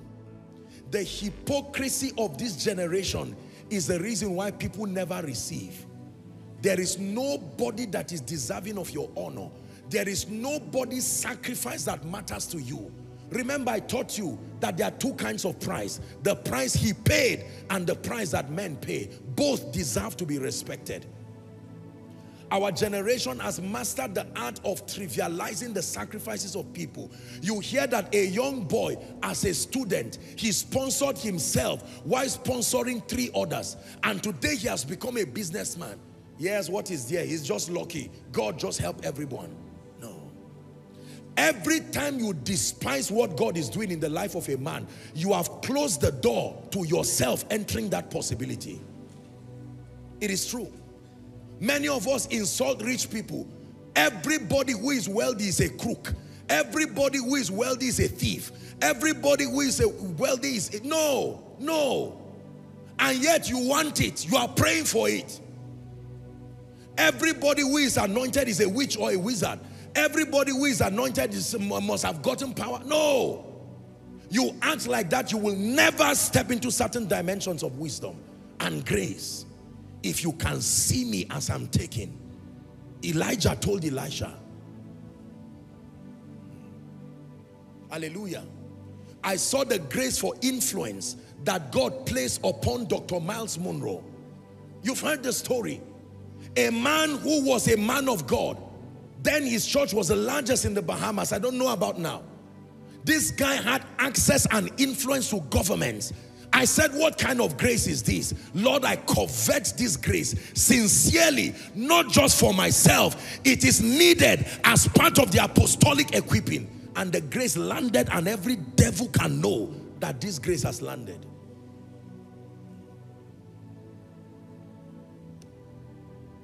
For many of us, as you are listening, you need to repent because you have a great ministry. You have criticized every man of God. You have criticized every businessman. You have criticized every politician. You have even criticized God.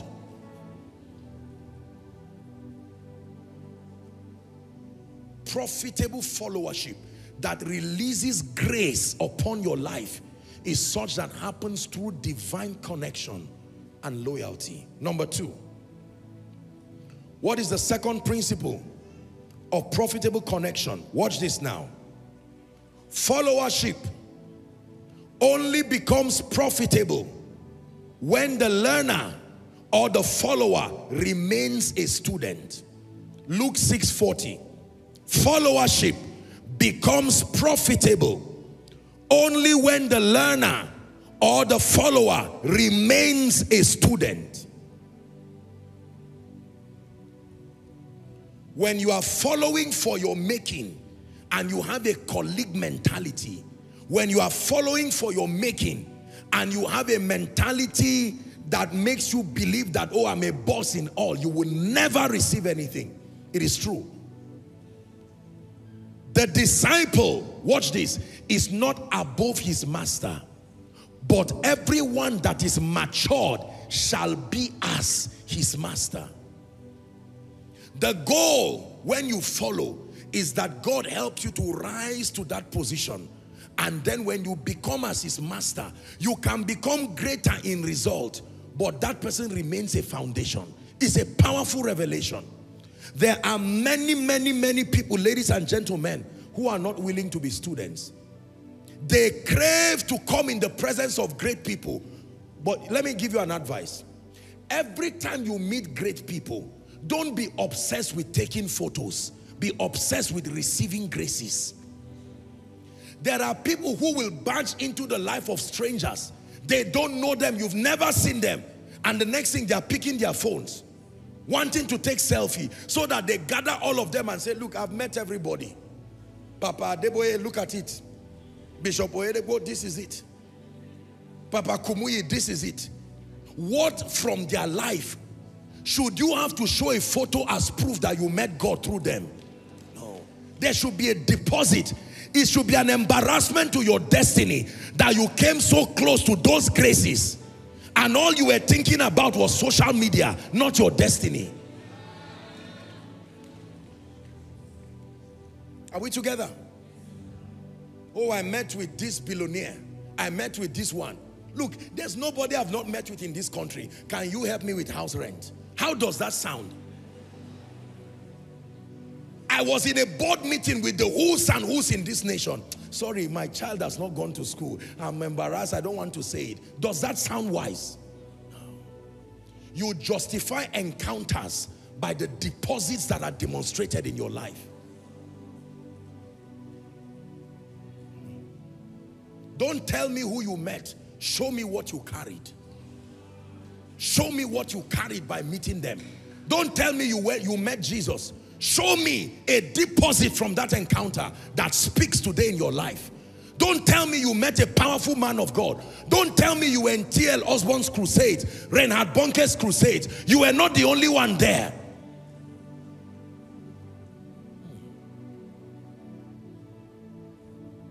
You must remain a student. When you get into the presence of knowledge with proof, minimize speaking. Listen. Listen. Even though what you may hear, you may even know more than what you are hearing. Just listen. There are people, for instance, who will come for counseling, and for 10 minutes they are counseling you, and yet they came for counseling. Good afternoon, sir. I have a lot of problems in my life, but let me first share with you my encounters. There's something strange about me and God. I don't have the time. I don't want to sound like pride, but I hope you have the time to listen. So it started, I have this revelation. I see angels. Have you seen that kind of angel before? And the person is watching you. So what brought you here now? Things are not working in my life. With the angels you saw?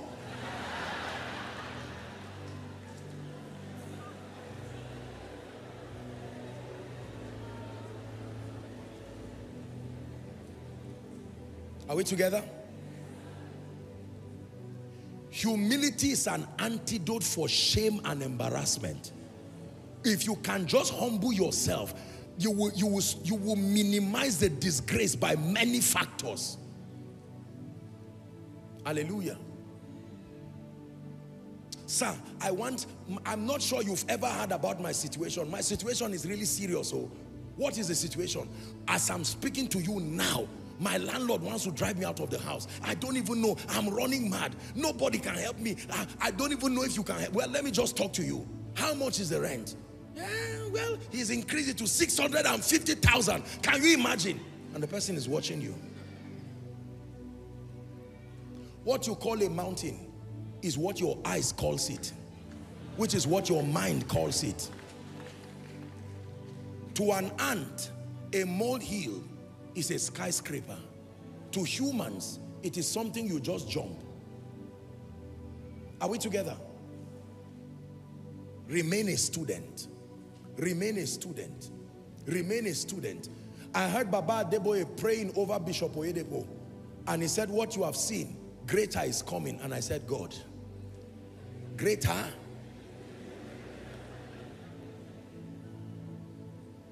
There is no time he speaks over me that he does not say greater.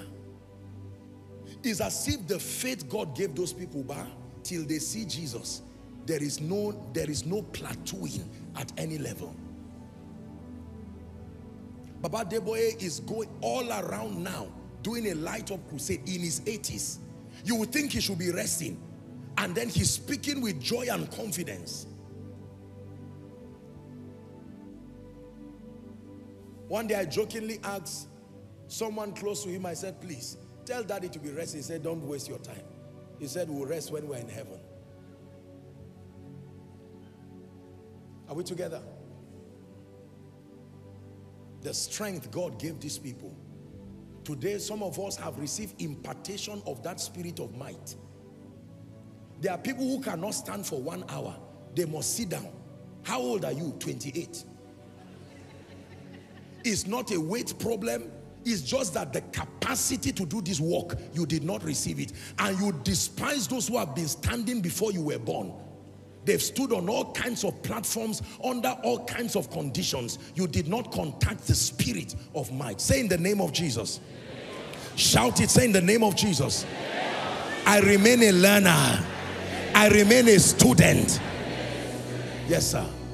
You are a great man of God. I agree. But remain a student. When you step into the presence of greatness, don't feel mediocre, but listen. Listen and learn. You enter the midst of prosperous people, listen and learn. You have the opportunity, ask questions. Sir, this is the level I am in ministry. God has helped us. If there's any advice you would give me, what would it be? And they look at your sense of honor.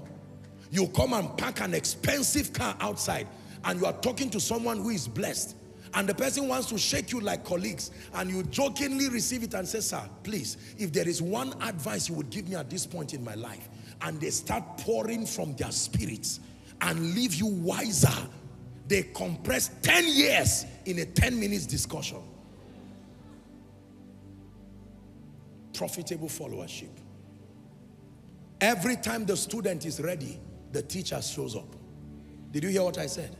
Every time the student is ready, the teacher shows up. Let me give you one more.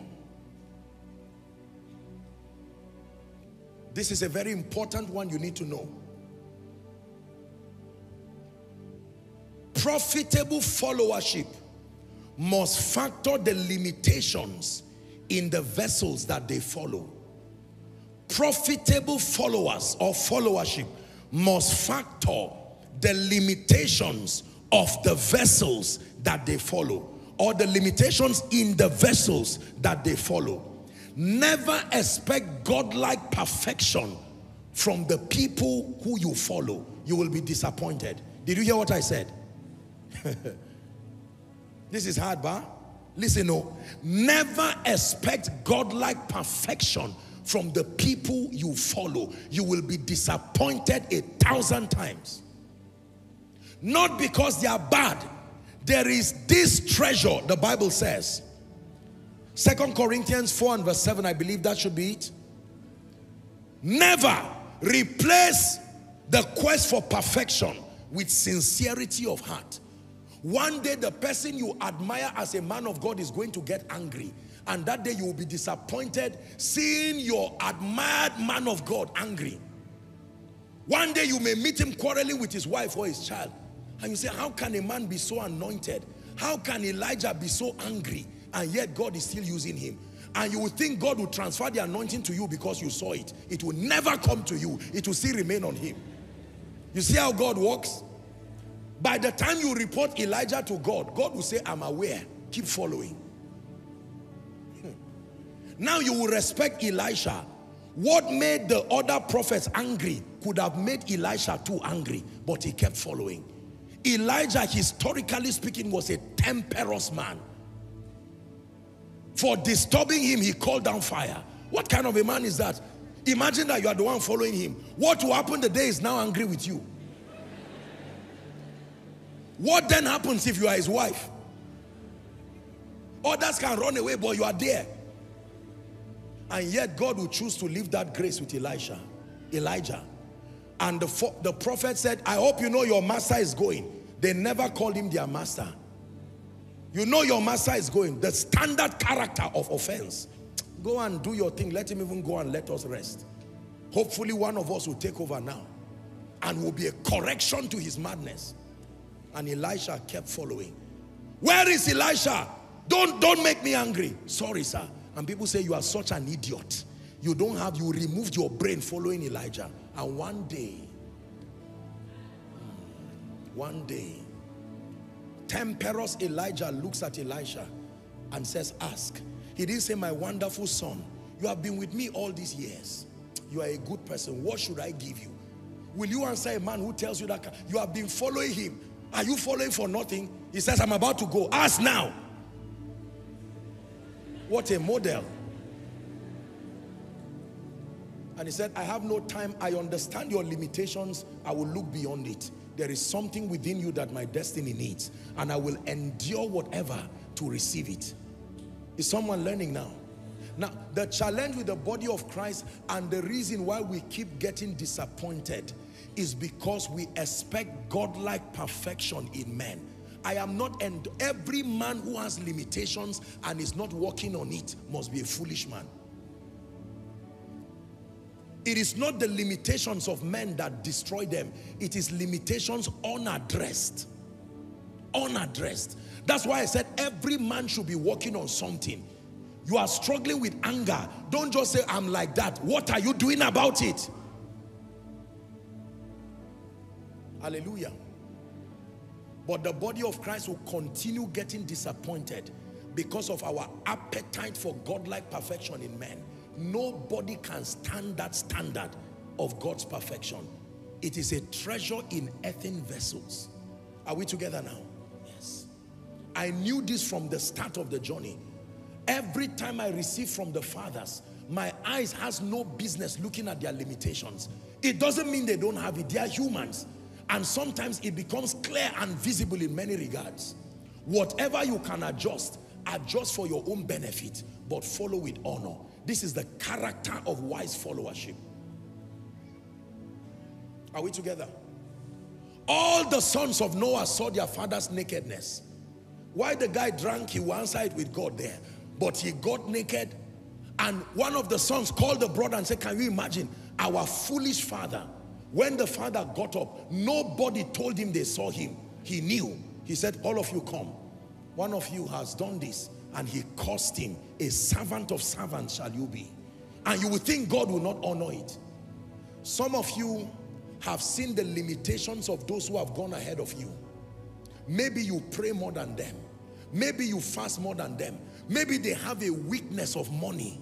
Maybe they have a weakness of character flaws, and you can stand to be saying, yes, sir, and go in the secret and say, this man is already dead. He will not finish. And later you come and say, sir, I love you. Lay hands on my head. Even if the person climbs on your head, nothing will rest. I assure you.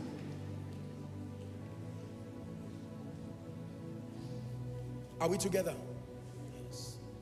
When you honor those ahead of you, it is because you are not unaware of their limitations. I have met men of God who I believe love Jesus, but my God, they are temperous.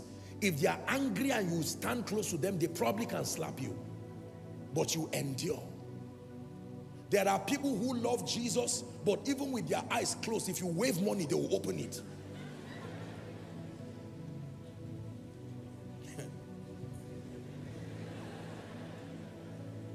And yet God will not remove the anointing and give you. This God, just leave him all. He knows what he's doing with men. Hallelujah. I'm teaching you how to receive from the body of Christ. You can go for a conference and sit down, and a man of God can be sarcastic. You can ignore that part and focus on what you have to receive and leave. You can go somewhere and the praise and worship is not as powerful as what you experience in Koinonia. Don't sit down and start saying, "These guys, now how for you?" Oh. I mean, look at blind people plus the man of God said, that is not your assignment. Your assignment is to endure whatever and receive. It is the price for followership. Hallelujah.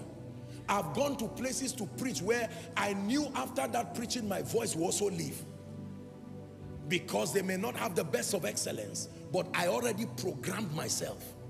I go there with a heart of honor and I appreciate them. You would think that I was kept in a 5-star hotel. I'm the one who knows what I went through there, but I give God glory. In the midst of it, one word comes to you: you have honored us. May God lift you and lift Koinonia. I shout amen. I return back with that grace, and you see the results speak. My question is, who have you ignored today and closed the door of grace? It has become fashionable to tear down people, tear down men of God, tear down successful people. People enjoy doing it. It's as if their credibility is established around it. It is a recipe for disaster, I assure you. Hallelujah. I have met very blessed and wealthy people, very wealthy people. And even as a man of God, after I greet them, I don't sit down and say, "Kneel down, let me pray for you." I'm spiritual. But these guys have built things that I have not built yet. And while they come respecting me, I am discerning, Lord, what grace did you place on them? If this grace is added to what I have now, it will be an advantage for Koinonia. And sometimes they don't have to pray for me. I receive by faith. And the difference becomes clear that something has been added to what is upon me. Can I tell you, after this meeting, go back home and together with God, repent from being a contributor to the pain of the people who invest in leading you. If you have caused pain to anybody whose lives you have modeled or you are modeling, go and ask God for forgiveness. Otherwise, a harvest of it is being programmed to your own future. It doesn't matter whether you are treated well or not. It doesn't matter whether people insult you or not. Yours is, God will vindicate you. You have your own destiny. If you call me stupid and I call you stupid, who is wiser? No. You see that now? So many of us need to be careful. You have insulted everybody whose life you admire, and yet you pray in secret and say, "Father, let this grace come upon them." Do you know, let me tell you sincerely as we prepare to round up, there are people who have come to me for prayer. I want to lay my hands on them, and I sense like the doors of the anointing has been closed. I know that even though these people are kneeling down, they are saying, "Yes, sir," it is not genuine from the heart. I may just say, "God bless you," but sincerely, I know that I'm wasting my time. It doesn't work that way.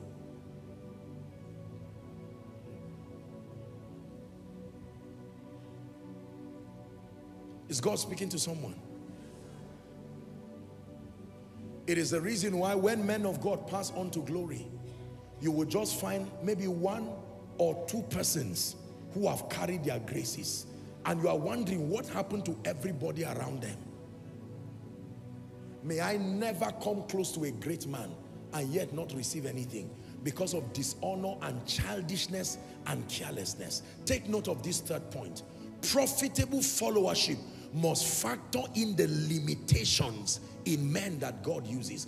God does not use men because they are flawless. He does not use men because they are perfect. Now, don't get me wrong. Every model must rise to become a model enough worthy of emulation. This is what we advocate. But this campaign for godlike perfection will only end people in trouble.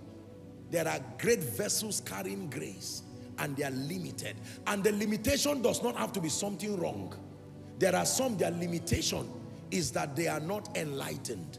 There are some, their limitation is that they are not very worded to be able to edit a lot of things. Hallelujah. There are people, when they pray for you, you would think it's an idol they are praying to, because they didn't go to school and they did not have the privilege of secular enlightenment. They only work based on what they know. But you look at that woman, you know that that mama is a powerful woman of God. It's just that she did not have the privilege. It's how she was mentored.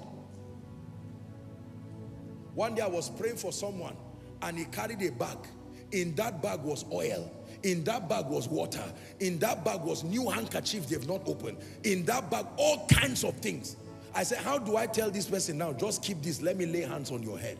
I had to respond to the way he believes God works. One day they will learn and they will know better.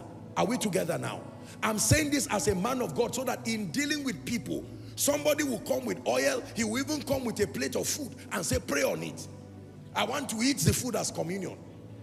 Don't worry. Don't be too hard on people and say you are this base level of thinking. Sometimes you just honor them at the level of their faith and let them receive and trust God that they grow. Hallelujah. A great woman of God, I will not mention the name, once came to this nation. And after she was done praying, the people were disappointed because Nigerians don't pray like that. When she was done praying, she said, now all of you believe you have received. And the people were watching. This woman, you don't know the problems that we have. Then someone came and collected the mic and said, now we're about to pray. People were happy. Say this after me, and the people said it and they were saying, now that's right. This is Nigeria. There are many, many people who come, and when I pray for them, I say in the name of Jesus is done. You can see the sheer disappointment. You know where I traveled from? Is done, just like that. And so when I discern that, I can say, okay, let me touch your head, touch your hand, and you see them agreeing. I carried something. Whatever your faith can believe, I will release it to you at that level. I'm praying for you. From today, you will step into unusual levels of grace. Now hear me. Every grace God has deposited in this ministry that you have not received, in the name of Jesus, as a result of this teaching tonight, I cry unto my God one more time, may that grace rest on you. Listen, let me submit to you under God. If you have been part of this vision for up to 1 year, there are some things that should start speaking in your life. And if it is not speaking, go and examine these things. It is either you are not a student genuinely learning, or you are not genuinely connected. You are just a fan, a spectator who comes to watch these things. 1 year, 365 days is enough for some things to start speaking. I'm praying for you. Wherever dishonor closed doors towards you, or lack of discernment, I cry unto my God this night, by the power that raised Christ from the dead, may God revisit you with these anointings. May my God revisit you with these anointings. In the mighty name of Jesus. And I pray for you. If you have programmed any negative thing waiting for you tomorrow because of things you have said, because of graces you have dishonored, because of dispositions you have maintained, I cry mercy on your behalf now. I cry mercy on your behalf now. I cry mercy on your behalf now. Please hear me. Every dimension of grace distributed across the body of Christ that is needed for your destiny and for the next level, wherever it is across the body of Christ, I cry unto the God of mercy, may he gravitate it to your life.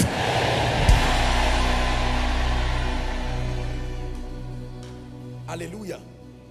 Listen, there is a harsh economic climate biting on people, destroying people. By the grace of God and with every sense of humility, you have heard me say it, till Jesus comes, there are certain things that will never happen economically to this ministry. It is a grace. You should not be under that grace, and yet it is not speaking. You are hearing the testimonies of men. Most believers argue with God, they argue while they are suffering, they argue, you are done, you go and listen to something else and you are like, no, it doesn't matter. But you are the one who is going through an embarrassment that can be sorted. I pray for you. Let me speak over your finances. The kind of favor that you need in this season for your business, for your ministry, for the next dimension of your life, by the mercy of the God of heaven, let it be released to you now. Let it be released to you now. Hallelujah. A man of God reached me when he heard that all the auditoriums that we booked for these conferences, every single one of them has been full. Every. Canada, US, UK. In fact, for UK was within 2 days or so. And right now the trouble we have is what to do with the many more that are yet to come. And we've not started publicity. And I told him, I said, see, this thing is a grace. When we say it, people think it's pride. If a grace is on you, it will speak. If it's not on you, you can ask it to speak and it will not speak. And it is not for one man, it is for the body of Christ. This thing, we also received it from others. It didn't come just by luck. It was not always like this. Everything that makes you small, everything that does not allow growth in your life. Some of you have been around ministry for years, it has refused to grow. Business for years, it has refused to grow. I call upon my God, the God of all grace, this night. May the grace that brings growth and advancement, may it rest on you now.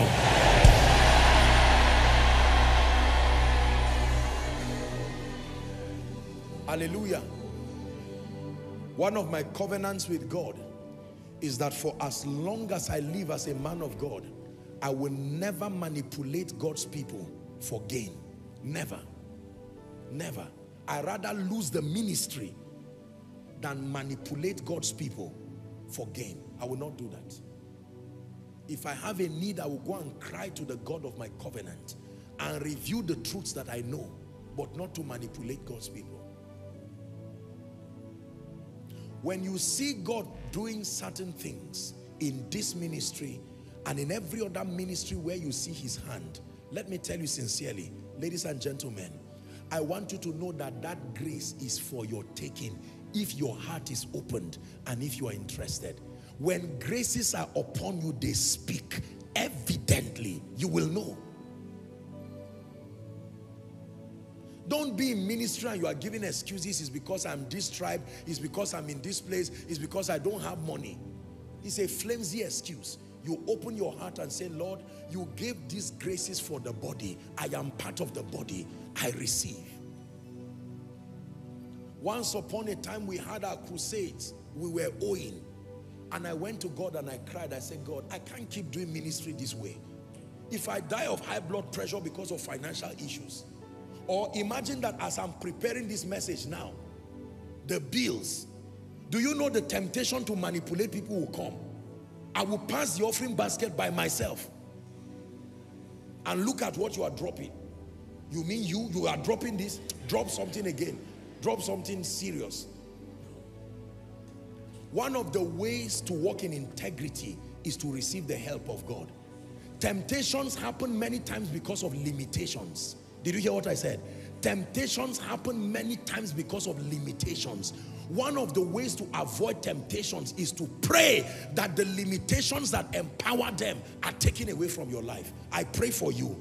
Whatever has crippled you economically, making your allegiance to God vacillate, your integrity as a child of God vacillate, this moment, by the privilege of this grace that God has placed, I release you into a realm of fearful abundance.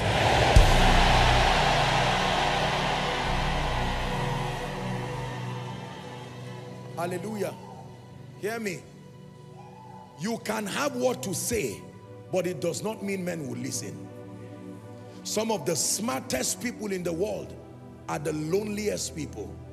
I have seen people even in ministry, men and women of God, gifted with character, with solid integrity, and yet nobody knows they are there. And sometimes I say, please, can I pray with you? What God has placed upon your life, all of us should benefit from it. I have seen people sing in passing.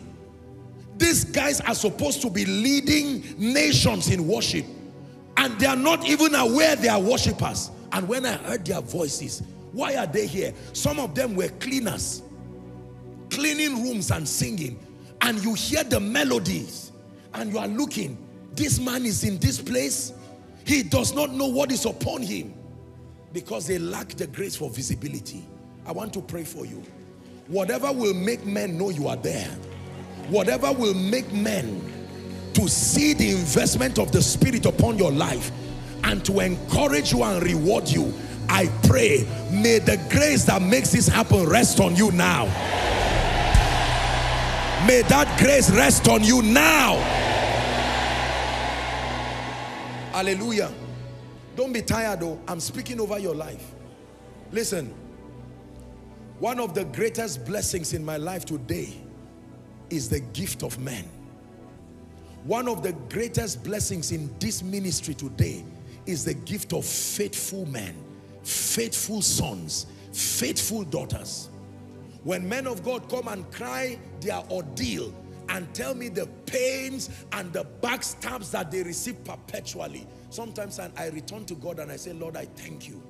It is not of him that willeth, nor of him that runneth. There are men of God today who cannot sleep. They can't call anybody a son. They can't call anybody a daughter. They don't trust anybody because they have been so wounded. They are bleeding left, right, and center. Every week is an episode of pain. God has given the gift of men, not just in this ministry, but the gift of strategic people. I was in Lagos this morning before I came, and then came for Koinonia, and I was thinking to myself while I was on my way back, if God does not help a man by connecting you to strategic relationships, life will be hard, unbearably hard. I don't know who has struggled in this place, and you are tired of struggling. Maybe you inherited this thing from the families you came from. In the name that is above all names, I pray for you. May a help arise this moment. May help us rise this moment. May help us rise this moment. May help us rise this moment. May help us rise this moment. Now listen to me, please. Essentially, there are two principal ways God channels his blessings to the saints. Listen, please. We have a series on that coming, but I want you to listen. Number one, the works of your hands.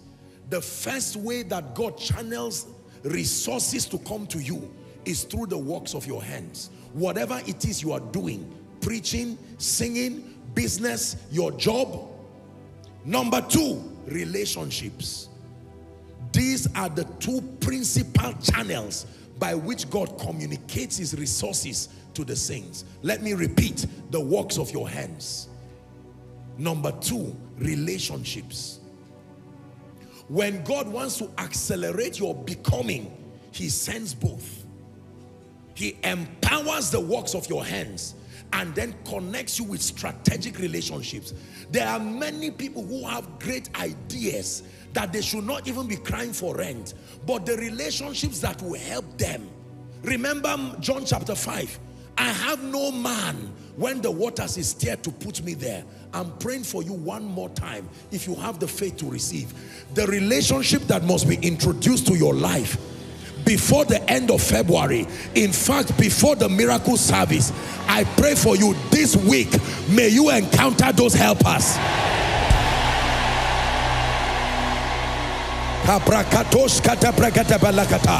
This week, may you encounter those helpers.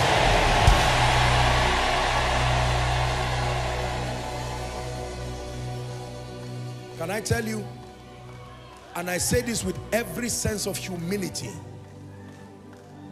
there is nothing I have cried about in my life that God did not raise a man to hear me. I pray for you. The days of crying alone, without help, without helpers, those days come to an end now.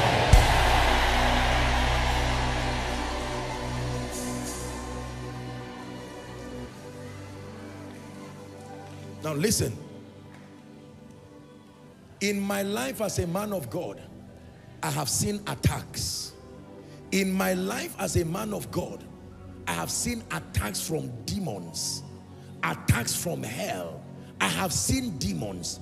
I know the extent of Satan's hatred for me on account of the souls that are saved. I have found my safety and my immunity in the word. There is nothing Satan can do about what God is doing. I want to pray for you because many of you, when you go through attacks, it brings you down. The mysteries of hiding behind the cross, hiding behind the name that immunes you. Some of you, your companies have refused to rise today because of something someone said, something someone did. When the words of men keep you down, you don't know how to be immune. God stands by men like a mighty, terrible one. When God places his hand behind you, woe betides the resistance that is before you. Therefore, I pray for you. In the name of Jesus, every attack on your life, attack on your ministry, attack on your health, attack on your job, this night, this moment, I release you to safety. I release you to safety. I release you to safety. I release you to safety. Every power that has vowed that you will not see the end of February, that you will not enter March, either killing people in your life, deteriorating your health, I call upon the God of my covenant. Anybody who will not give you rest, may my God clear them out of the way.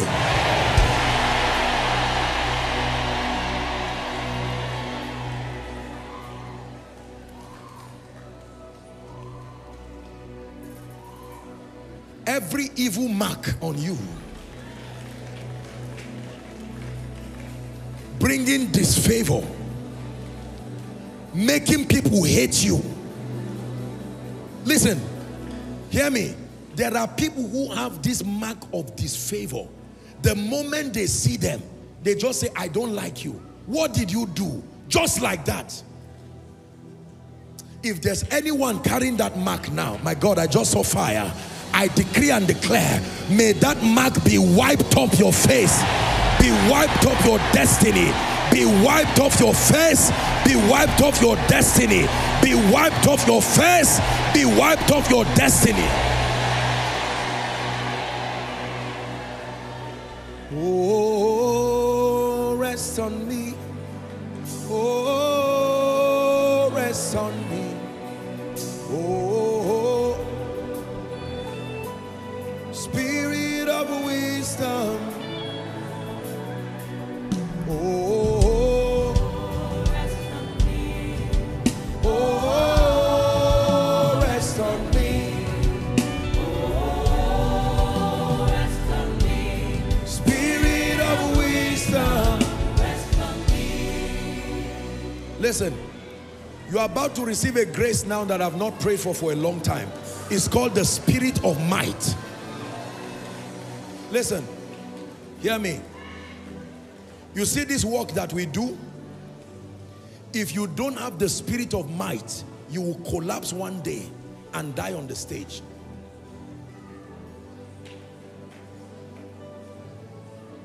Believe me when I tell you, and I'm not exaggerating, from yesterday into today till now, I have not slept. Now, it's good to rest, but sometimes the duty calls. We had a broadcast to our Canada family, and when we were done, by the time I came, I was on a call that lasted over I don't know how many hours. And by the time that was done, it was morning. Had to leave for Lagos, went to preach, did everything, returned back. Now I'm here. And it's not like I'm going home just to go and jump on the bed. There is something called the spirit of might. There are many of us, 25, 35, you are already as if you are 90 years. If men like our Father in the Lord can still be going around nation to nation. You see that now. Our father in the Lord, Daddy Onubogu, 85 years, this man is still moving around. When I travel to the east and he's around, at his age, he comes to join those to receive me. I've rebuked the ministers many times and said, don't allow this man is my grandfather. Don't allow where I come from. You don't keep an elder for a small boy like this to come and receive him. But he perceives it as honor. And this man will stand. He's not holding a stick. He's not bent over. Come on now. There is a grace that comes on men. I'm praying for you. The spirit of might that empowers you for the work. Receive it now. Receive it now. You will not collapse in service. You will not die while serving.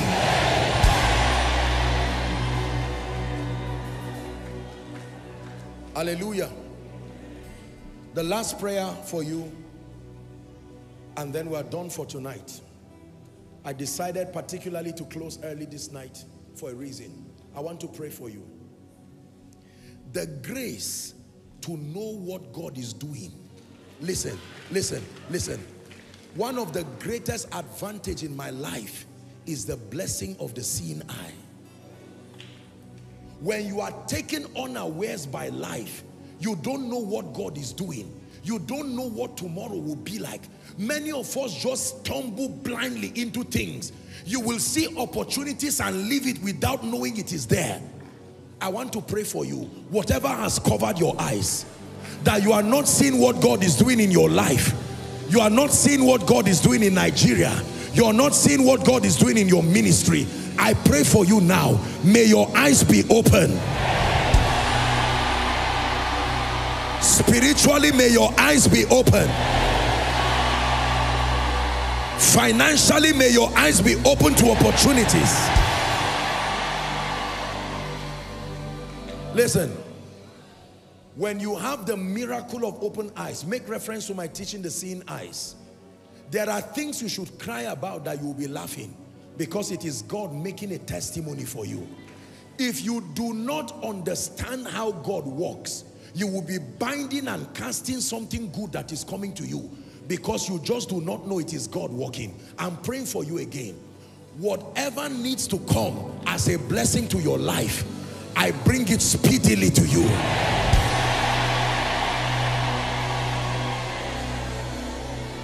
Koinonia, hear me. And I'm speaking to our global family. I cried to God this year and I said, Father, preserve my people for me. We are not ready for obituaries this year. Let me pray for you again. I'm praying for you. If there is any covenant that connects you to the grave, using sicknesses, using accidents, using plane crashes, using kidnaps, I decree and declare, be released now. Be released now. Thank you, Jesus. The Lord is giving me one instruction. Please stretch your hands towards me. The Lord is saying I should speak over your hands. Your hand is a symbol of your productivity. Every good thing is received with the hands, not the feet. When I give you something, you receive it with your hand.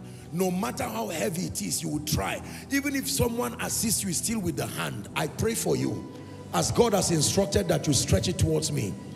If there is anything on your hand that is a cost to your blessings, that does not Krateka paratos kates, brenteke bereketos kata brakata ligata, shabraka barite beretos kotos, ebreta tabakata barakatos kata brekata. In the name of Jesus, every chain holding your hand so that you cannot receive the reward God has for you, I break that chain now. I break a barekes kote balata. I break that chain now. Every blessing my God has released, may it enter your hand. May it enter your hand. May it enter your hand. May it enter your hand, and that of your children, and that of your spouse, and that of your family members. In the name of Jesus. The last prayer that I want to pray over you again, I keep hearing in my spirit, just allow me honor God. 14th is Valentine. I want to use this opportunity and pray against the spirit destroying families. If it's not your business, don't receive. But if you care, please receive. For yourself, there are spirits that are dedicated towards destroying families, making sure that all ladies that are married return back to their parents' house, making sure that men who are doing well, when they get married, go down, making sure people make mistakes in marriage, making sure that families don't receive children. Valentine is not just the time of eating and whatever it is. Since the world has decided to celebrate it, let me speak a grace on you. Everything that concerns your family life, I'm praying for you this week. May God visit you in a strange way. Visit you in a strange way. Visit you in a strange way. Visit you in a strange way. Visit your family. Visit your spouse. Visit your children. In the name of Jesus. For families that have been quarreling, living at loggerheads, may this week be the week of reconciliation. In the name of Jesus. And I speak as a man of God over you. Let this be the year of strange miracle marriages. Strange miracle marriages. I say it again, strange miracle marriages.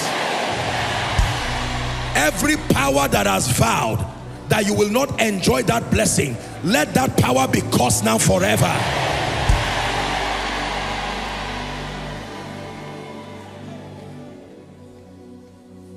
In the name of Jesus. Anybody who is around your life, wasting your time and wasting your life, lying to you and deceiving you, this week, may God expose them.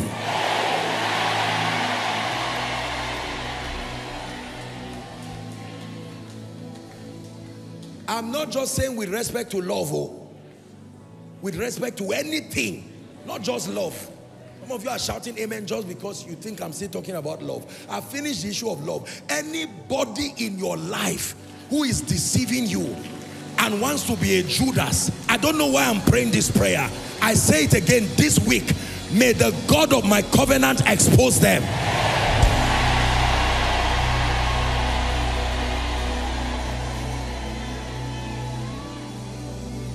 Wave your hands to Jesus. Give him praise. Give him praise. Give him praise. Thank him for the models that we have in the body of Christ. Thank him for those of us who he has granted grace to be able to be models to a generation. Followers of them. We are enjoying the advantage of following Jesus, but the advantage of following models, patterns, and references. To Jesus be all the glory. In Jesus' name we pray. You are in this place tonight, and whilst you heard me teach, the Spirit of God began to speak to you that if the man of God makes an altar call, run and come to Jesus, because it is your time for salvation. The Bible says now is the time for your salvation. Please listen to me. We have to do this. It is our culture to insist and ensure that everyone who comes before the Lord who needs salvation is saved. Number two, there are people who are saying, Apostle, I want to make my ways right with God. I do not want to walk out of this place. Let's minimize movement so that we honor this altar call. Whether you are up the balcony, you are in this auditorium, you are around, I have 1 minute for you. Please leave your seat. Take your bags, your Bible, everything you came with. I'm counting 1 to 5. Come and stand before Jesus. Let him give you a new beginning tonight. God bless you. I begin my counting now. 1. Come. Come to Jesus. No matter how far, come. He's able to receive you, to make you. and to turn you into a sign and a wonder. Koinonia, are you celebrating them? Appreciate them as they come. Hallelujah. While they are coming, let me make a very important announcement. I'm in Zaria on Thursday and Friday. Koinonia Zaria, and that includes all within the environs, Katsina, Zamfara, Jos, Kaduna, and all of us who are within. Please, let's converge. Just one service. The Thursday is for workers. We're doing our workers retreat, so I'm only having one service, and it's a Friday. So everyone, find your way to Zaria and let's enjoy God. It's going to be a powerful time of revelation, impartation. I'm going to be praying for the sick and trust God for a mighty manifestation of His Spirit. Hallelujah. So all of you who are in Zaria and environs, please get ready. Let it be a wonderful time. Send word to everyone that the Lord is coming through for us again this week, and that it will be a wonderful and a very powerful time in the mighty and even the matchless name of Jesus. Those of you who are in front here, thank you very much for making this noble decision. That includes those following across the globe and those who are responding across the overflows. Please lift your right hand high above your head. Say this after me as loud and as clear as you can. Say, Lord Jesus. One more time, Lord Jesus. Tonight, I have heard your word. I believe that you are the Son of God. I believe that you died for my sin. I believe that you rose again for my justification. Right now, I receive Jesus into my heart as my Savior, my Lord, and my King. I declare that the power of sin, Satan, hell, and the grave is broken over my life. From tonight, I go forward ever and backward never. Please keep your hands lifted. Heavenly Father, thank you for these precious ones who have come in the name of the Lord. The Bible declares that as many who will come to you, you will in no wise cast away. They have made these faith declarations. Therefore, I speak over you in the name of Jesus Christ, that from tonight, you walk in the newness of life. The grace to walk in victory is released upon you. I declare that you go forward ever and backward never. In Jesus' name. Let me request that you please move to my right. That would be your left. There are counselors who will have a quick word with you just in a minute or two, and then you're back to your seats. Let's honor them as they go. Hallelujah. Please allow me give one quick announcement and then we're done for tonight. The worship team, our worship team in Abuja here, is open for new intakes into the department. Are you excited? This is a department that does not open all the time. Sometimes they do it once a year, sometimes once in 2 years.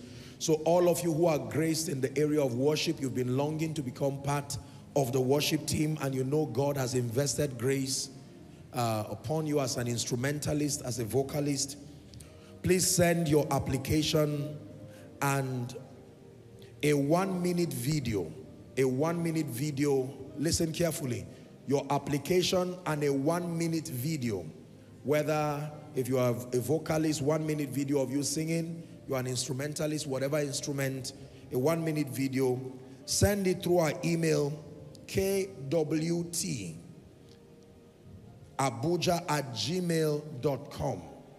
kwtabuja as one word @gmail.com. For further inquiry, please, you can wait after the service and meet any of the leaders, or you can go to our PR desk and find out what you need to find out. But make sure, if God has granted you the grace and you are a well-behaved worshiper who wants to serve God in truth, please know that the department is open for you in the name of Jesus Christ.